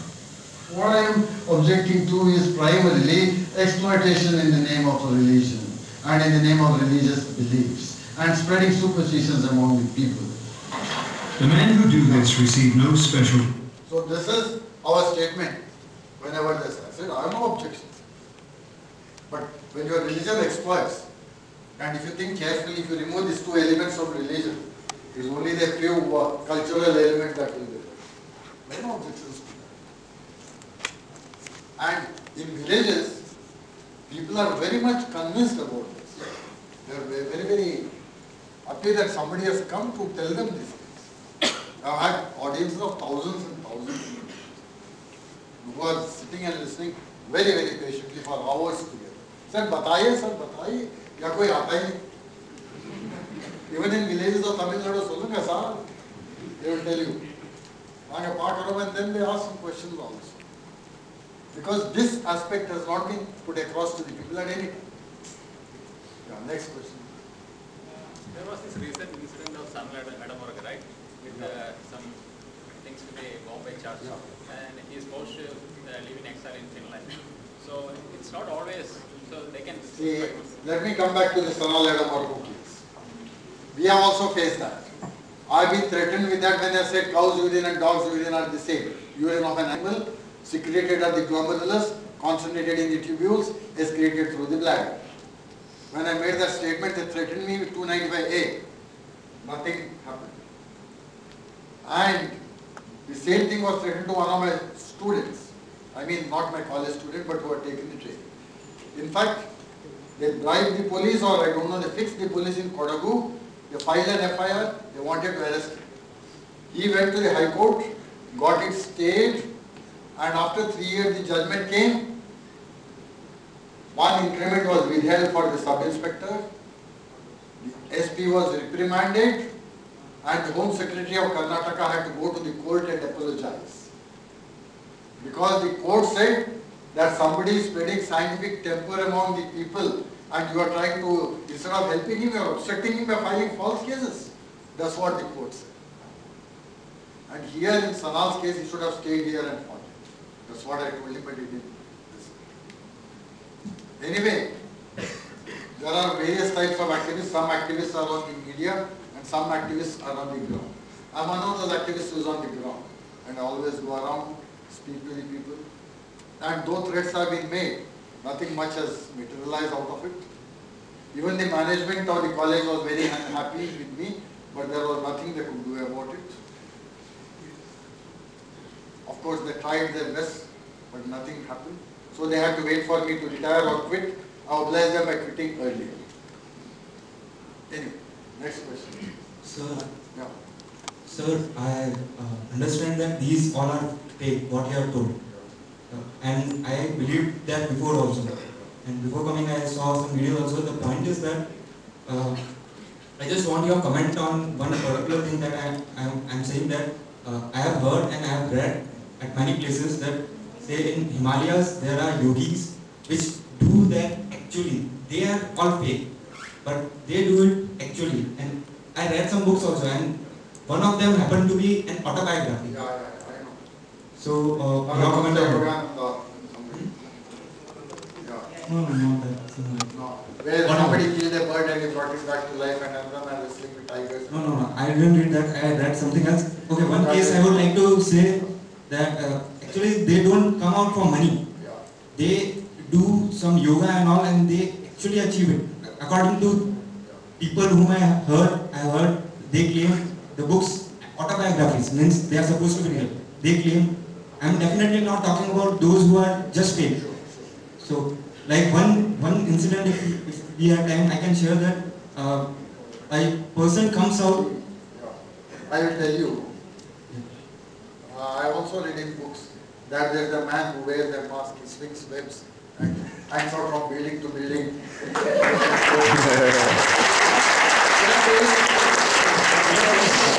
Actually, autobiography No, main comment. Alleged autobiography of people who are already dead, so that you don't have the time to ask them. Please show it. See, that is why the autobiography that I am talking about, that person is alive. So maybe you can question and be in my touch. I can understand. Yeah. What was the exact thing? Means there are many incidents. He goes to one incident. The most dramatic one. The one that comes to my mind first. There may be more. I am not remembering. Like one yogi or whatever. One who practices something, some yoga or something. He comes out, and before that he had challenged many doctors that something that means yoga and all are better or something like that. And what he did that he lied down, and 6 doctors or 7 doctors whoever were there, they checked him, and for half an hour he was dead or something like that. Pulse and heartbeat stopped, right? Yeah, pulse, heartbeat stopped. I also can do it. I have also done it in many places, stopping a pulse and heartbeat. I can do it. No problem. And you know, when I did it for Discovery Channel, there were two doctors, MRCP, that come from England, twins. They checked my heartbeat with the best stethoscope available in BD. And they said, oh, Narendra, really? You are showing yogic powers. See, the blood supply to the arm is through one artery called as the brachial artery. You occlude that artery, your pulse will stop. It stopped. Then how do you stop the heartbeat? You know, the heartbeat is the perception of the left ventricle when it's like that, it is like just take a deep breath. Heartbeat cannot be perceived by the stethoscope. But if you put an ECG, you can easily find it. So you should stop that when in my presence. I'll be happy. You can't make claims like this because those two MRCP doctors, they said, great, fantastic. They maybe remove my shirt also. I remove my shirt, no problem. So it's not a very difficult. Yeah, please. Sir, a person from Maharishi Yoga Foundation, he came to IIT campus here and he is teaching yoga here. And he said there is a person, he's a senior person, who has been tested by IGCAR, that is Indira Gandhi Center for Atomic Research. And this particular person can control his heartbeat and BP. He can control through his yoga. Not stop it, control. He can reduce it, he can increase it. Because it is subject to vagal stimulation also. Not stimulation, it's just like mental. No. See, central nervous system, vagal stimulation can decrease the heartbeat up to a particular level. Then you have what is called as a ventricular escape phenomenon and the ventricles will keep it. You can't go below that. Yeah, but what I'm telling is he did everything in front of the IGCAR science. It's possible. And not stopping it. Not stopping it. And he increases it and decreases it with mind control. That's okay. Because through the higher center also, see when you see a girl, of course not at mine. When you see a girl, the heart will beat faster. That's also central nervous system. Yeah. Or other way around also, so don't be disappointed. It can happen the other way around also. Yeah. Sir, a slightly meta question. So homeopathy, it does two things. 90% of it is nonsense, and then they have some real tips. Probably it is not in the scope of homeopathy, but homeopathic doctors do spread it. For example, for wheezing, a lot of people claim that, more than 50%, not just blind chance, they claim that for wheezing it helps. So as a rationalist, if a friend of mine tells me that he is going for wheezing homeopathy, do I say, okay, anyway wheezing sphere is okay, so let him go there? Or do I say, he is going to escalate this to something more like this? I am telling you, just get his homeopathic concoction tested. 99% you'll find that it has got a low dose of glucocorticoid in there. Because we did that. Yeah. They add other things also and tell you that it is pure homeopathic medicine. Many of the Ayurvedic fellows also do that for their asthma cures. I've seen them. I've tested it in hospitals. So now you've got better techniques like HPLC, you can easily find out what it is. And they say they're plant steroid, they are not. So with the advent of glucose corticoids, you can add some betamethasone, dexamethasone and give relief from asthma. Our people can do it even better. But in the long run, you know the complications of giving glucocorticoids in high doses. So, good evening, sir. Human can't do supernatural things. Does that imply there is no supernatural power for the whole universe? As the whole universe is a miracle, isn't there a super powerful? That is an assumption. That there is super powerful. Can it be true or false? I don't know. You have made an assumption. Well, I can say I don't know. Simple. See, you said we can't take death. It's like if I'm doing something and making his life, taking out his life, that's not possible. But we see people dying. That means the life goes somewhere. That means isn't there a superpower for the whole universe? The same thing should apply to chicken, the same thing should apply to viruses, the same thing should apply to bacteria, fungi, everything. So where does that life go is the question. Is there something other than in the physical means, you need to say? I don't think all life exists within the physical parameters. That's all.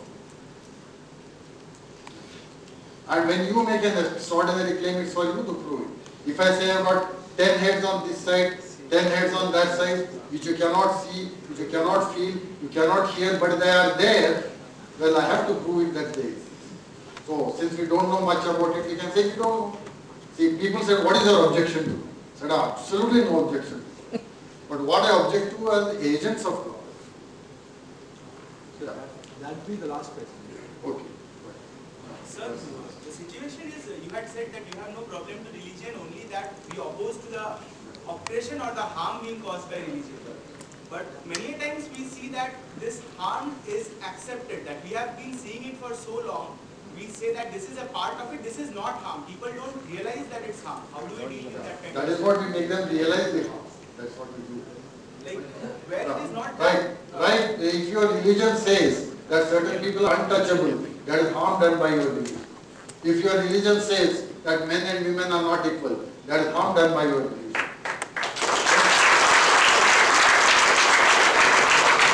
But if you say, cook nice pongal on Pongal day and eat, fine, good.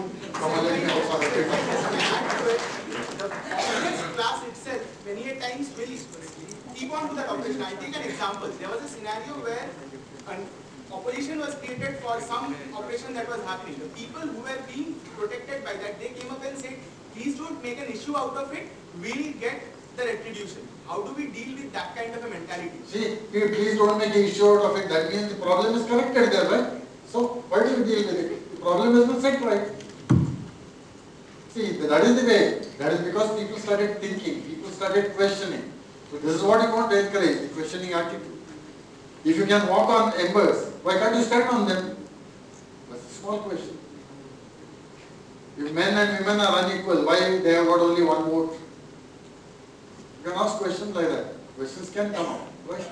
So if I take an example for this, a very specific case, like there was a scenario where some girls were being objectively left out of the system.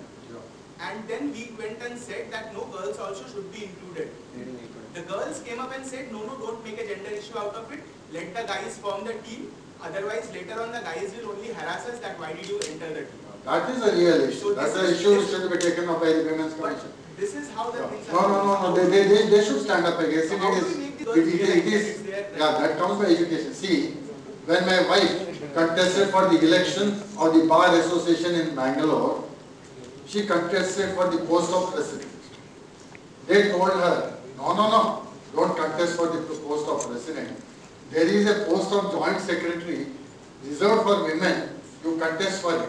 She said, it doesn't mean that the post of joint secretary is reserved for women. It only means that all the other posts are reserved for men. And she contested for the election, she lost, but she was very happy. She said, I wanted to contest for the election, though I lost, no problem. But I wanted to show that I can contest. So that is the way you must look at it. When my wife started her law practice, they said, women, she specialized in criminal cases. She said, women take criminal cases. But she took that. I'm not saying that I encourage my wife. I said, you do what you want. Simple. And I shall support you in that. And she has been an equal to me all the time. Whenever you say something, it begins at home. You have to be ready to give equal rights. When it came to the division of my ancestral property, which came from my grandfather, we are born in Hindu family, my sister had no right. So I told my father, when you die, you leave your full share to my sister. Make a will. So that she also got an equal share as we brothers. So that is the way you should do. I refused to tie thali around my wife's neck. Because I said, you are not tying anything around the man's neck to show that he is married. But you have to look at the face. Yeah. So why should I tie something around my wife's neck? Coming to the 295A of the IPC, there have been attempts to use that against religion, but somehow they have stopped. So can you tell us why they have stopped? See, when I criticized this cows urine business, there was a big hullabaloo. Finally, a retired session judge wrote a big article saying that how Narendra Nayak can be punished under section 295A, this much fine, this much imprisonment, blah blah blah blah. Then he came to the last but one paragraph, he said, but however, Narendra Nayak is a Hindu, and Hinduism has been continuously reformed by people like him who have criticized the practices, so nothing can be done against it. That's what he said. I never claimed that I was a Hindu, but that's what he claimed. But probably it would not have stood because what I said was the truth. But he said, if a Muslim or a Christian had written it, section 295A would have been applied. So that is where you come. Creating conflict between two religions. But if it comes to an intra-religious conflict, probably it will not apply. If Sarah Ledamurku was a Catholic, probably it wouldn't apply. I do not know. But I am telling you the legal niceties or the legal hair splitting that may be associated with it. And last 2 years back, I had exposed the miracle of Mary's flex springs shedding tears. And there again, they had threatened me with this, but nothing worked out. Because they themselves had permitted me to examine. So that sword continuously hangs over your head. But I am not against section 295. Section 295 deals with causing damage. I won't agree with it. I don't agree with that any God exists in a temple. But certainly I will agree that when a temple is damaged, it is property being damaged. No, that should not be. Whether it's a temple or a church or a mosque or any other place of worship. Though I cannot go there, I don't agree with anybody harming that because it is somebody's property. So I am not against section 295. But I am against section 295A, that is offending religious sensibilities. No, I was talking about that. Yeah. Because being used against the religion, as in the Calcutta Quran case, and that was stopped. What was that? Calcutta Quran case, there was a case filed by people against Quran, saying that it is hate speech. Yeah, then it is right. When they say that kill all the fellows who don't believe in it, it is hate speech, right? Yes, but why was that stopped? I am not aware of that case. But no religion has got a right to preach, kill others who don't believe in our God. Definitely not. If it is there and if somebody preaches it, I won't mind. But some other section should be put against it, not 295. It is not promoting hatred in the name of religion, it is making threats that kill the fellow. Yeah. Sir, I want to say one thing.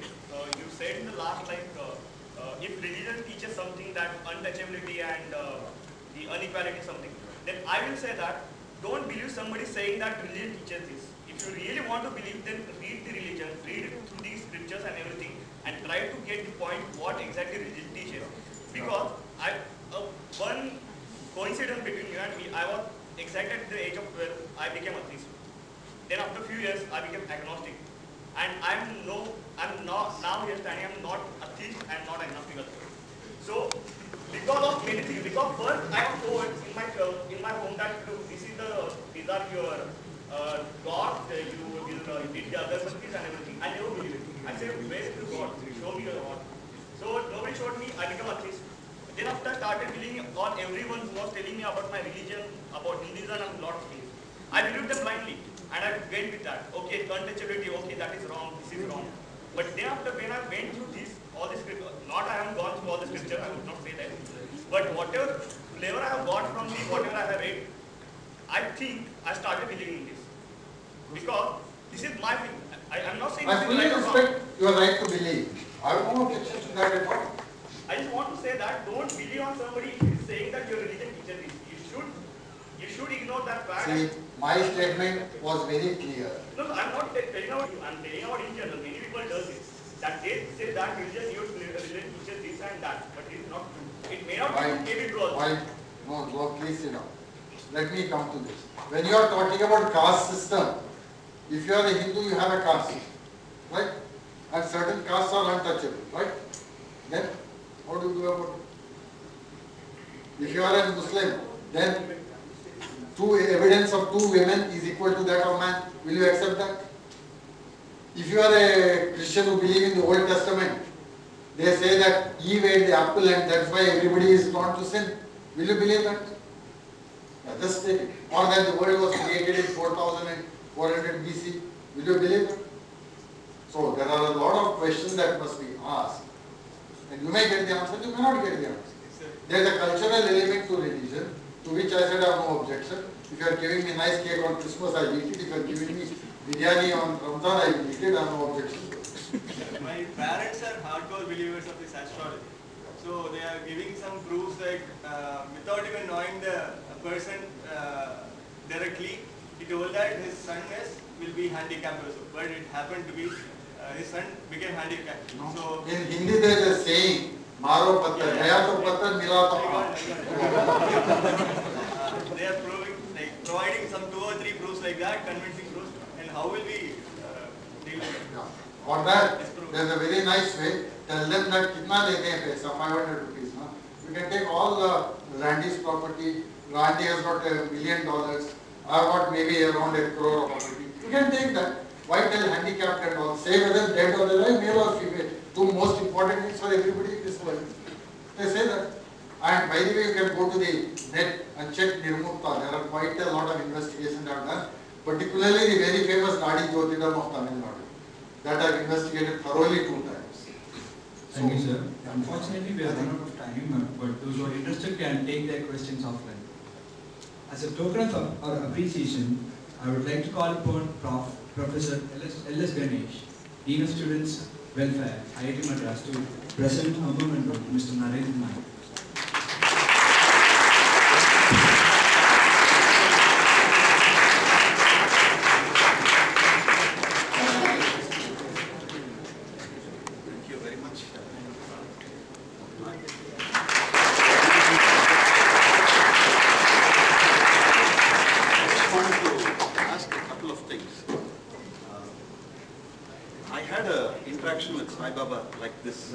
One-on-one. And literally, just one-on-one. Only Professor Jaishankar of Bharatidasan with me, 3 of us in the room. I want your explanation because I don't get carried away by what was shown. But he just did this. Professor Ganesh, what is this? By the way, he didn't have his sleeves. It was half. Arms were absolutely empty. He said, Professor Ganesh, what is this? Empty hand. What is this? Empty hand. Check my hands completely. I checked entire thing. And then he just did this. What is this? That's all. 1 second. And there was a ring in it. 1 second. No, nothing. Nothing. It was just this. 1 second, sir. 1 second.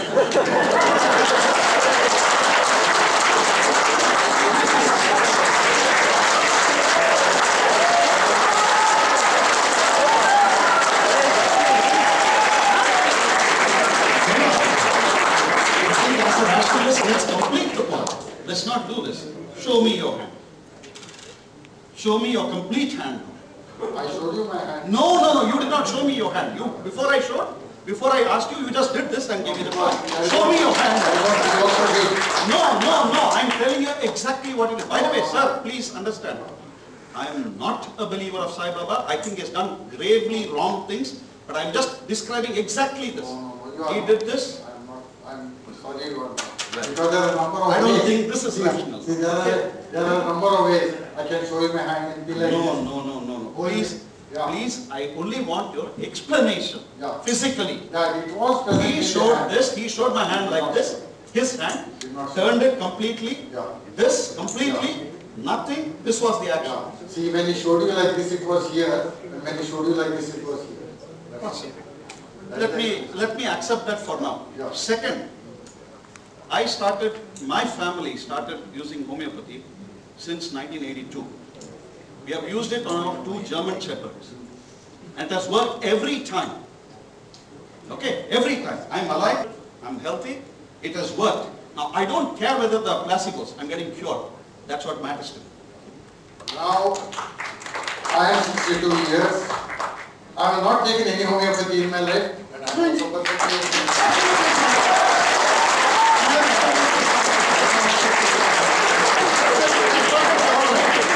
There's no problem at all if you're alright, I'm happy. When I had a sinus, I have to get cured. So I take homeopathy, I get cured. So it's alright. That doesn't make homeopathy bad, does it? No. It doesn't make it good. Or, no. Do German shepherds have placebo effect? No. But I do not know what German Shepherds are cured of also. No, that is being very vague, because, sir. because there's nothing more. That's being really vague. No. One more question, sir, to you. Wait, please, let me answer. Sure. If you ask any homeopath, homeopath will say homeopathy is only for human beings. Wrong. Wrong. Very wrong. Very wrong. Factually wrong. Factually wrong. Sorry. If it is scientific or not doesn't matter. If it works, that works. That's all. Now, let's not get into argument. No, I don't want to argue here. I just want. Sir, by the way, I respect a lot of what you said. I accept a lot of what you said. I'm only wanting to close this by saying, please understand that there are things far beyond what human consciousness can ever capture. Please don't say human consciousness can capture every conceivable universal experience. I'm sorry. That's absolutely crazy. It's what I call the arrogance of human consciousness. But wait a minute. If you want to go into discussions, now the very fact that your German Shepherds got cured, that's also arrogance of human consciousness, because you gave them homeopathic medicine which is made by human beings, right? So let's not get into argument. You have your... Then allopathy is also arrogance of human consciousness? Yeah, sure. By the same argument? Yeah, same Beautiful. argument. Then aren't we getting into trivial territory? Yeah. Aren't we getting absolutely trivial? But one thing is, for what you call as allopathy, there is experimental evidence. Absence of evidence is, please understand, sir, absence of evidence is not evidence of absence. Oh, I please. don't think many will agree with you. I think exactly. I mean, the entire legal system works on that. Yeah. Absence of evidence is not evidence of absence. That is only for criminal cases. You don't need evidence at all. No, I'm not saying we don't need evidence. I'm only saying you cannot conclude that because there is no evidence, something is. So if you believe something even without evidence, then why do you need evidence? I'm not saying belief. Please understand. Don't put words into my mouth now. So what you're saying Please, I am only saying that. Please understand the statement. Absence of evidence is not evidence of absence. Full stop. Neither can God be proved, nor can he be disproved. It's a personal belief system. Okay? Wait. One second. We can definitely argue about this. I am only trying to point out, reason or rationalism has certain limitations. That is all I am trying to point out. You must explain then how did the homeopathy work on the dog. One second. Two. Second, my daughter, first daughter, when she was 2 months old in Delhi, she had a serious problem. Her body was completely bloated. Okay? And I was advised to go to a homeopath because at that time I was following homeopathy. By the way, I am not propagating homeopathy. I am telling you it has worked in my family. I hope I am very clear. I am not saying you should go to the homeopathy. I am saying it has worked in my family. My daughter, 2-month-old baby. Are you telling placebo works in a 2-month-old baby? What are we talking? Placebo in a 2-month-old baby? Come on. Are you ready to commit that there is absence of evidence? There is no absence of evidence in the case of homeopathy right now. Pardon? Are you ready to commit to the fact that there have been no tests that have been conducted for the validity? I have not studied homeopathy so much, sir. So I am only telling you, I have followed.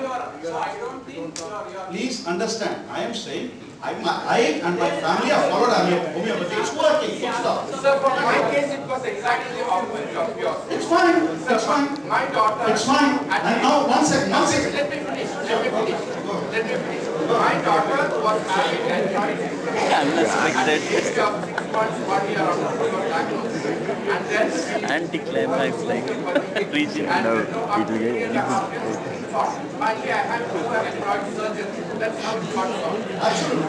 Okay, I tried to open up Absolutely. I know homeopathy has failed. I know allopathy has failed. I know every pati has failed. That is not the point I'm making. I just want us to understand that there are certain things that work for certain people in a certain way. I'll give you another personal experience, sir, which is beyond. Sorry. The experiments here are not scientifically rigorous. Sir, we don't. Please understand the point I'm making. The point is, there are things. Can I finish this one? There are things which are far beyond human reasoning and rationalism. I'll give you a personal experience. I was in Hyderabad, okay? This I'm talking of a few years ago. And this I've shared with many friends. I was in Hyderabad, and in the night, no, sure. Pardon, sir? No, sure. No. There is a point which has been made. Okay, Deepak, in the larger interest, I'll shut up. We'll talk outside. Sure. We'll talk outside. Yeah? Sir, after joining IT Sir, Madras, you can take your questions offline. Sorry, time's up. Just one line. No, just one line. Sir, after joining IIT Madras, I had fever 5 times. I didn't take any medicine, I got cured. Does that mean that naturopathy?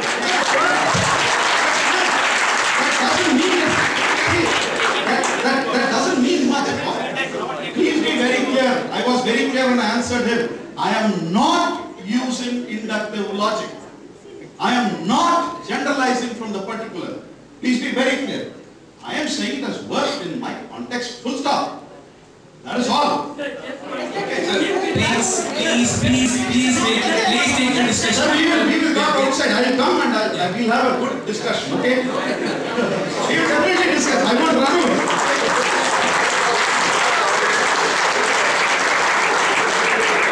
I would like to thank Mr. Narendra Nayak for his insightful lecture and amazing demonstration. Last but not least, I would like to thank each and every one of you for making this event a success. We hope to see you next week as we have 2 events lined up, 27th Jan and 31st Jan. Please stay updated. Have a great evening. You have the recorded, right?